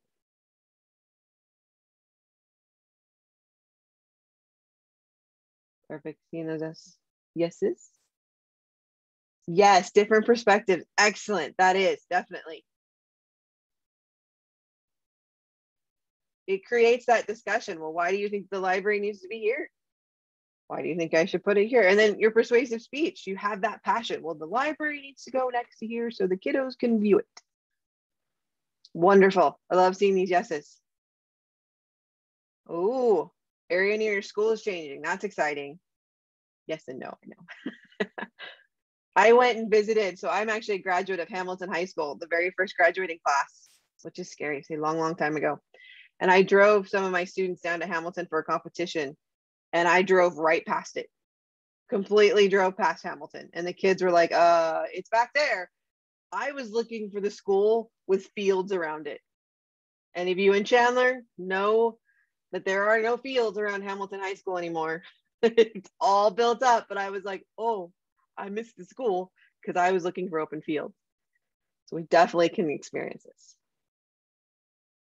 All righty. Here's another lesson. The difficulties of moving west. Now this one does take a book. This book, I will admit, is out of print. And please, please, please, some people are not the brightest and they are selling it for like $350. Please do not buy it for $350. It is a very, very small book. It is very small. It is very small pages. Please don't buy it for the outrageous price that they're selling it. I'm hopeful that some of your libraries will have it. If not, I'm working on getting some copies, which leaves me, I will be having Linda pick 5 names from the group review, and I will send you door prizes. So that might involve books, might involve some goodies. So we'll see. But I'm gonna send out some door prizes for you guys. So maybe this book will be one of those door prizes. Let's see how many copies I can find. But this book is looking at the Oregon Trail, the stretching across the United States. And what's interesting about this book is it has different sections. So a lot of times we try and get the whole entire thing. But what we do is we give them little bitty parts, kind of like a jigsaw, where they're then able to describe them. So you're actually gonna have 6 different groups, and each group is gonna get a section out of this book. You're gonna discuss the vocabulary on page 40, which is words built into the lesson. There are some extra words in the lesson that give you those vocabs.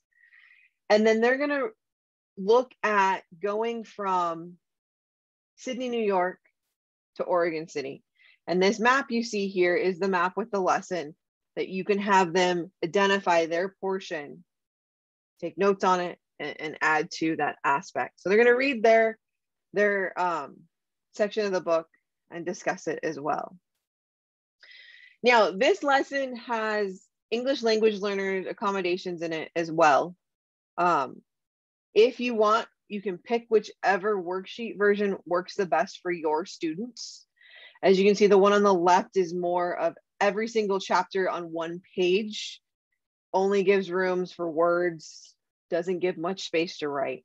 But the one on the right is an adaptation of it that has areas for illustration, showing that cause and effect and that difficulty. So whatever you want to do, both of these worksheets are provided in this lesson, but they're going to look at the cause and effect. So what was the difficulty that they got through in that area? And it has personalized stories in this book, kind of gives them those, we met, we got stuck in the river, we had to go this way. And they're going to use their map of the United States, so tying again spatially into where they're at and why it's so different. Why are we suddenly in snow, or why are we suddenly in heat or warmer areas? And they can look at that different, and so they can draw in their route in their red, and they can describe that section of where they're at. And then they're going to write a friendly letter at the end. So they've made it through their trip. They got through. They know those different cause and effects and what happens. And well, they're going to write home. They're going to write their friend from Sydney and tell them, oh, this was a crazy journey. You're never going to believe what I went through. I made a friend. And so they're able to use that information they just learned and create this friendly letter that they're going to send. Question. Alrighty, I love Oregon Trail video game too. Many hours doing that.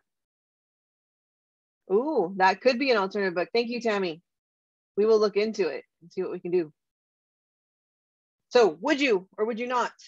If you can find the book, that's the caveat on this one. If you can, you magically, the book appeared on your desk. It's a National Geographic book as well. It is, but it's out of print. No, this Our Journey West is a National Geographic book. I have not read it, so I do not know if it's appropriate, but it's still in print. And it actually has almost the same cover in a way. Okay. Oh, it's by the same it's by the same person. It's just an update. Okay, so maybe they have, that's why I can't find it, because it's an updated book. It's an updated book. It's called The Oregon Trail Adventures of Sarah Marshall. Okay, that's one of the stories, persons in the books, yeah. So it might work. It might work, yeah. Sarah was the daughter, the 12-year-old. Well, it talks about her family too. It's their experience too. So it's probably updated. The hardcover is $5. Okay. Do you have that link? Can you put it in the chat for us? I just went to Amazon. Okay. So let me see. It's so weird. The hardcover is only $5, but the paperback's $24. I know, it's crazy. I'm going to go ahead and put it in the chat. Thank you. Gotta love Google, right? You do. And I would put it up, but I'm scared. No, I put it in the chat already. Perfect. Thank you for that. Yeah. Alrighty, I've got 3 more that I want to show you. I want to be aware of our time, so we'll go a little faster. Next one involves the Underground Railroad. And this takes, looking at character traits, looking at the different paths and understanding the Underground Railroad. And it shows those Harriet Tubman's characteristics that we hope that our students develop over time. And they're going to learn about the Underground Railroad and what helped it be successful. So again, this is the example of the book that the author, John Halverson, used, but he says you can use any book you want on her story. That's perfectly fine.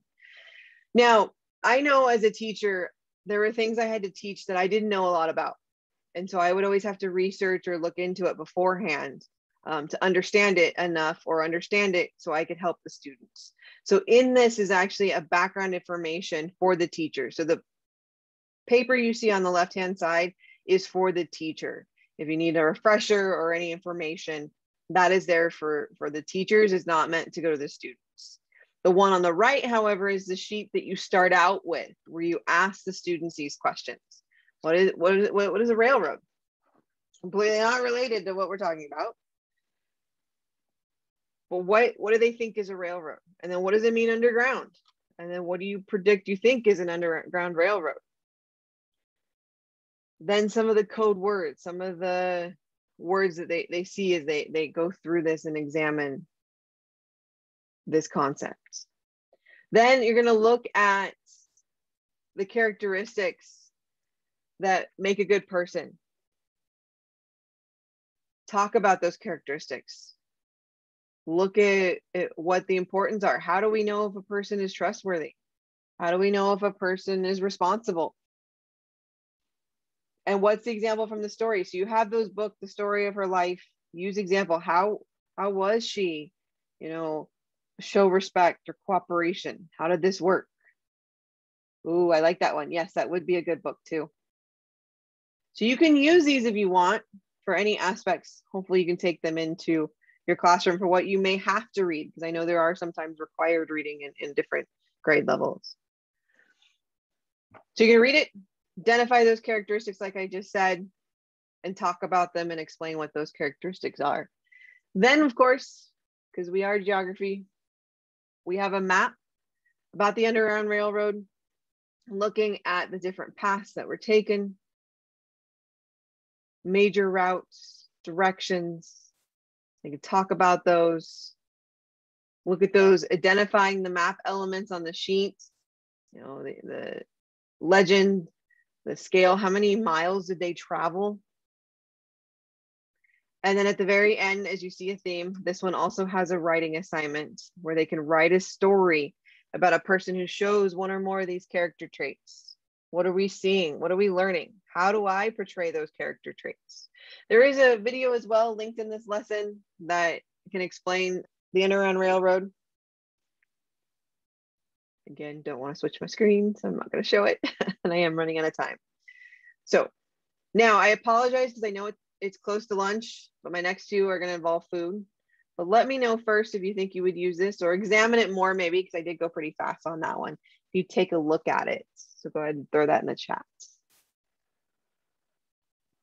Wonderful. Love seeing the S's. Definitely. Love this. Thank you guys. Thank you for feedback. Perfect. Alrighty, so I'm apologizing now, talking about food. So if you're hungry, I apologize because I'm hungry too.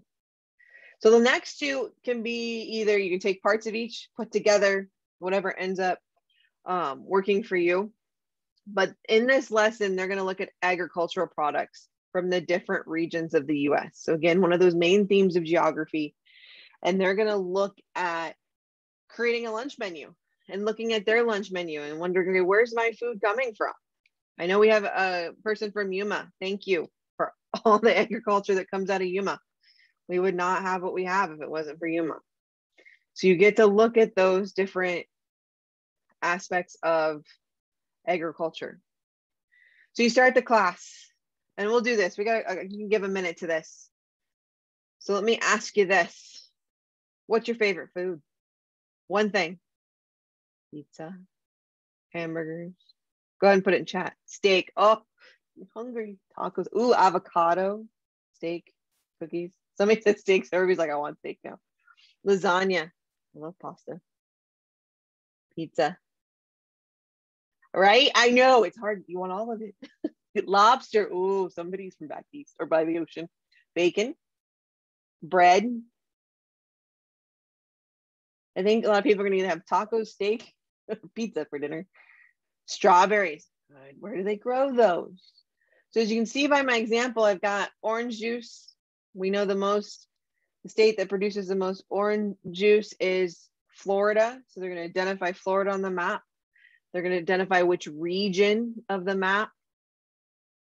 And we look at, okay, that's going to be, you know, the Southeast region of the United States. And you can go a step further. Anybody that's eaten at Five Guys, they always put up on the board where their potatoes are from. Right? Which part of the country they're getting their potatoes from. And so you have all these different, you can talk them through different food. Of course, kids are going to love it because they're going to be hungry. So what you do then is you break them into groups, and they're going to take notes actually on their maps. And what they would be doing is identifying different foods. So there's all these different readings, and I only put two on because I didn't want to bog down the screen. But there's different readings based on each region. And when they're looking at each region, they're going to take notes on what is there. And they're actually going to take notes on their map. And so each group is going to be like, you have a Southeast group that's going to look at the food that comes from there. They're going to look at, you know, what farms exist. There's a pecan farm down at South of Tucson. So these different aspects of what comes from each of those. And so these readings are built into the website. And then you're going to look at all of them as a group, as a class, and decide, okay, you know, where do we get from the West? What do we have? You know, fish and lobsters and crabs.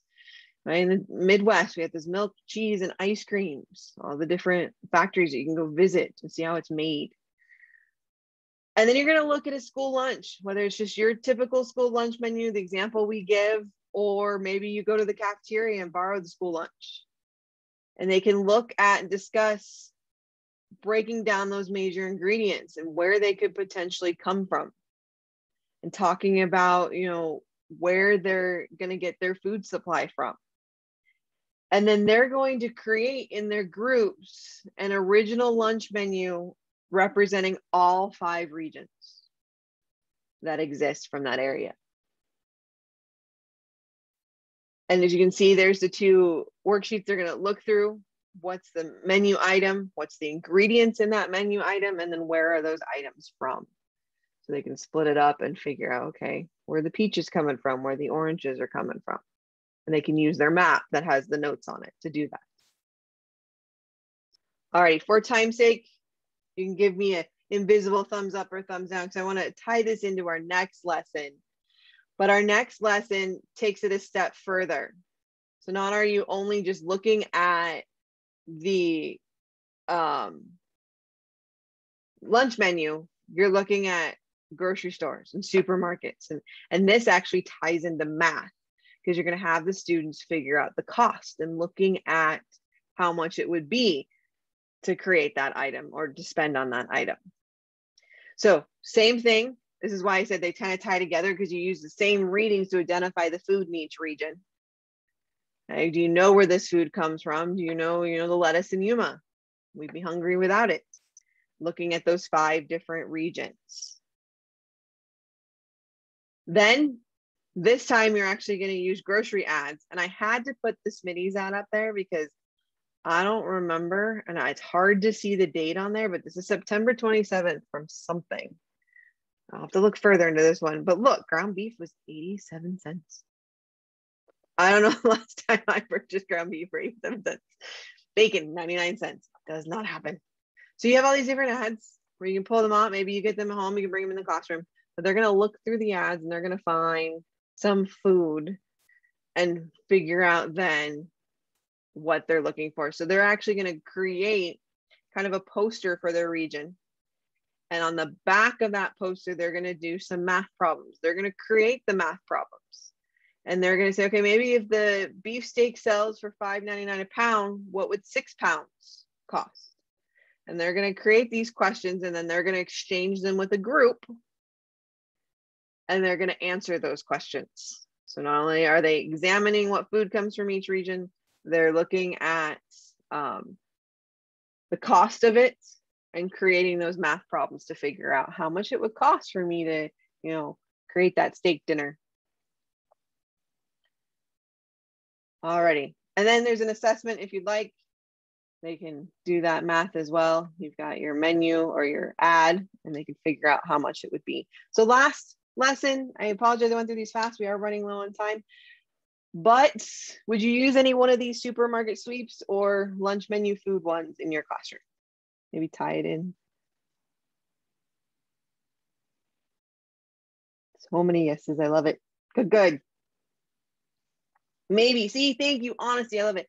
No worries. I went through it pretty fast. Understood. If you don't have the time, that's cool. Maybe if you're doing a couple math problems, you could have them look at an ad. It doesn't have to be the full entirety of the lesson.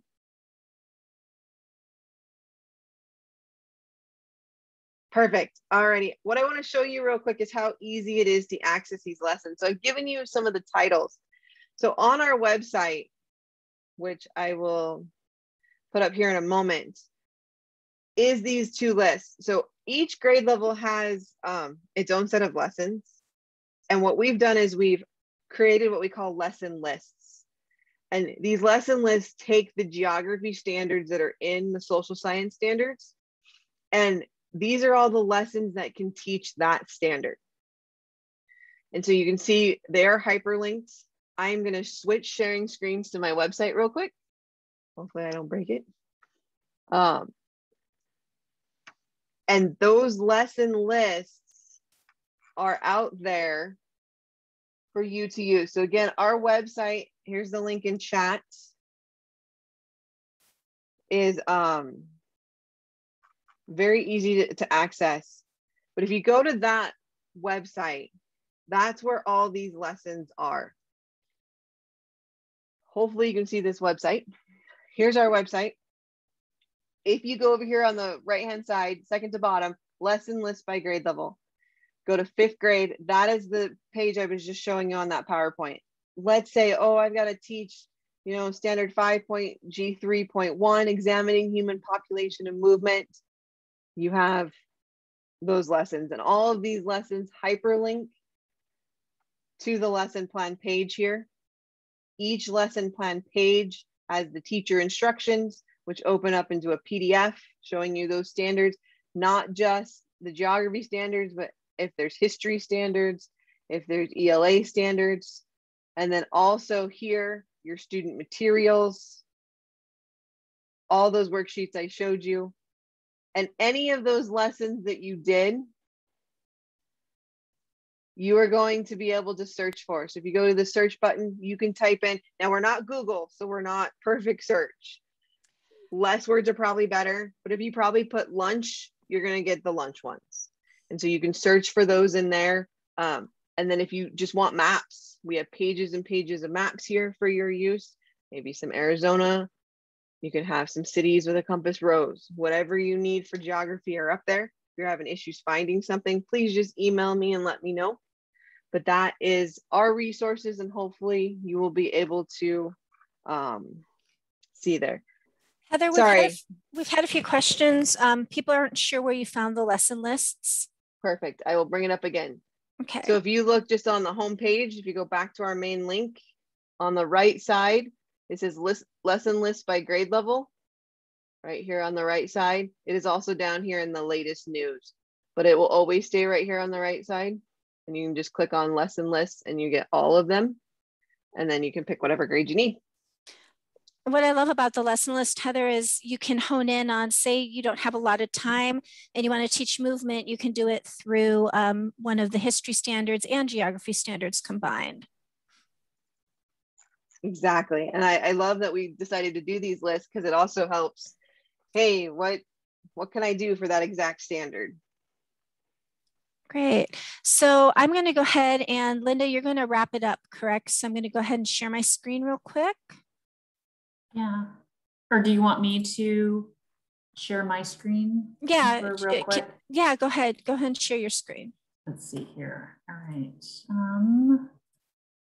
So we talked about, we've just got a few minutes left, but we talked about some of the resources and websites out here that are available to you guys. So this is one of the ones with teaching primary sources. So this is again another grant through the Library of Congress that they have created all these primary source sets that you can go out to, and they've already curated ideas for you based upon, you know, different things like here, immigration and expansion. And there are different lessons that you can go out here for, search on them. So again, these are all hyperlinked in your presentation that you will get, but I just wanted to show you what they have. So here's immigration, here's African-American history, is some stuff like the treatment of Blacks after the Civil War. That could be something that's useful. And then Tammy had shown you the getting started with primary sources from the Library of Congress. So this is the great place where it kind of edges you through. If you haven't used primary sources before, you're not sure what they are, how to use them. There are some great things here about how to find the primary sources, doing distance learning with primary sources. I'm going to click here on the teacher's guide and analysis tool. So for the observe, reflect, question activity that Tammy first went over with you guys, it has got all these different kinds of primary sources here. So no matter what primary source you use, they have created a guide on it. So say you want to use a photograph, for example, you click on this and it has some guided questions for you to ask your kids. So for a photograph, what do you see? What do you notice first? Some of the same questions that Tammy said, but things like, what is the physical setting? What other details can you see? Why do you think the image was made? What do you think the audience for the image was? And then what do you wonder about? So there are these here on the Library of Congress as well for their primary. And again, they've got it for sound recordings, oral histories, any kind of primary source that you may see and want to use political cartoons, they've got out here for it. We also have, which I like, the National Archive worksheets, which are great because, and I just put the link right there in the sheet in the chat. They do the same thing. So they've got different ones for photographs, political cartoons, but I like that they also break it into early or emerging readers. If you have maybe a student that's reading at a below a 5th grade reading level, you might want to look at, say, the political cartoon analysis sheet for them. Or if you have like an English language learner, is nice because they break it down a little differently and it's a little bit more an easier Lexile level to read for those kids. But then you can give your other kids, for more intermediate students and better readers, you can give them this cartoon. So it's nice because it breaks it up and it gives you two different a way in which you can differentiate based upon the kid's learning level. And then the last one that we wanted to show you here before we move to our site is the Econ Ed link. So this is the link here. I'll place that in the chat. So to fill those econ gaps, after you look at your reading system and curriculum and what history is maybe missing or what econ may be missing, excuse me, you can come down here and at this website, you can just click on grades 3 through 5. And I like this site as well because it also has resources, seminars, webinars that you can also use to educate yourself on certain concepts. If you're unfamiliar with econ, if you were like me and you never took an econ class in your life, and then all of a sudden you had to learn it because you had to teach it, so this is a great place to go. But I like here on the left-hand side, you can scroll over and just type in lesson and then click apply. And what it does is it will start to now just take you to lessons. Strictly just the lessons that you can use. So this can be all about competition, like with pizza. Where does your pencil come from? This would be, again, they're not tied to history, so they aren't really history related, but it would be a great way that you can fill that gap with a lesson and maybe you're tying it to science or tying it to ELA in another way. But they're all different ways to bring in lessons over here. And I've used these lessons myself personally. They have all of like the handouts and cutouts and readings and everything already prepared for you, much like the C3 teachers. And then last, we're going to go to our website here. I actually don't have it bookmarked for some reason, but we'll show you here. We'll put this in the chat as well for you, one last one. So this is our website here. And so again, you have your standards at a glance where you can print out your standards here. We have here is our ELA and social studies crosswalk. So if we come out here to show you what that looks like, so that way you can justify if you have to note the standards, you can say, oh, here are the social studies standards that mirror the ELA standard that also match the ELP standard, and then a rationale for how you can use those in the classroom. So that's all there for you as well. We also have a resource page here, which you can come out here for K-8. You click on 5th grade resources. So again, getting to that question earlier in the chat, like where do I find all of this stuff? Here we have our course considerations. So here's the content that you should be teaching in a 5th grade class. And then as you scroll down, it's all these different links with a rationale for how you can use them, what kind of primary sources, how it fits in with our 5th grade content for US history. So that's all there on that resource page. We'll be updating things. Yes, and we do need to update those a little bit too. And then if we go back, I wanted to show you professional development videos. So we have recorded webinars here. We will have the social studies webinar here with a slide deck that you can get. But there are also webinars here like on inquiry, using reading scores to increasing reading scores using literacy-rich lessons. We also have just a generic one for K6, how to use open education resources So all of those are in there as well. And then there are little 10-minute bites too. And the last thing I wanted to show you on our website was our newsletter. So we do a newsletter every month from August through May. If you are not on our newsletter list, let me just show you kind of what the last one looked like. It has all of the kinds of PD that we have available and coming up, not only through us, but through our partner organizations. Like, for example, we have the EverFi Economics and Personal Finance for grades 4 through 8 coming up next week, which would be a great session if you've got time for it.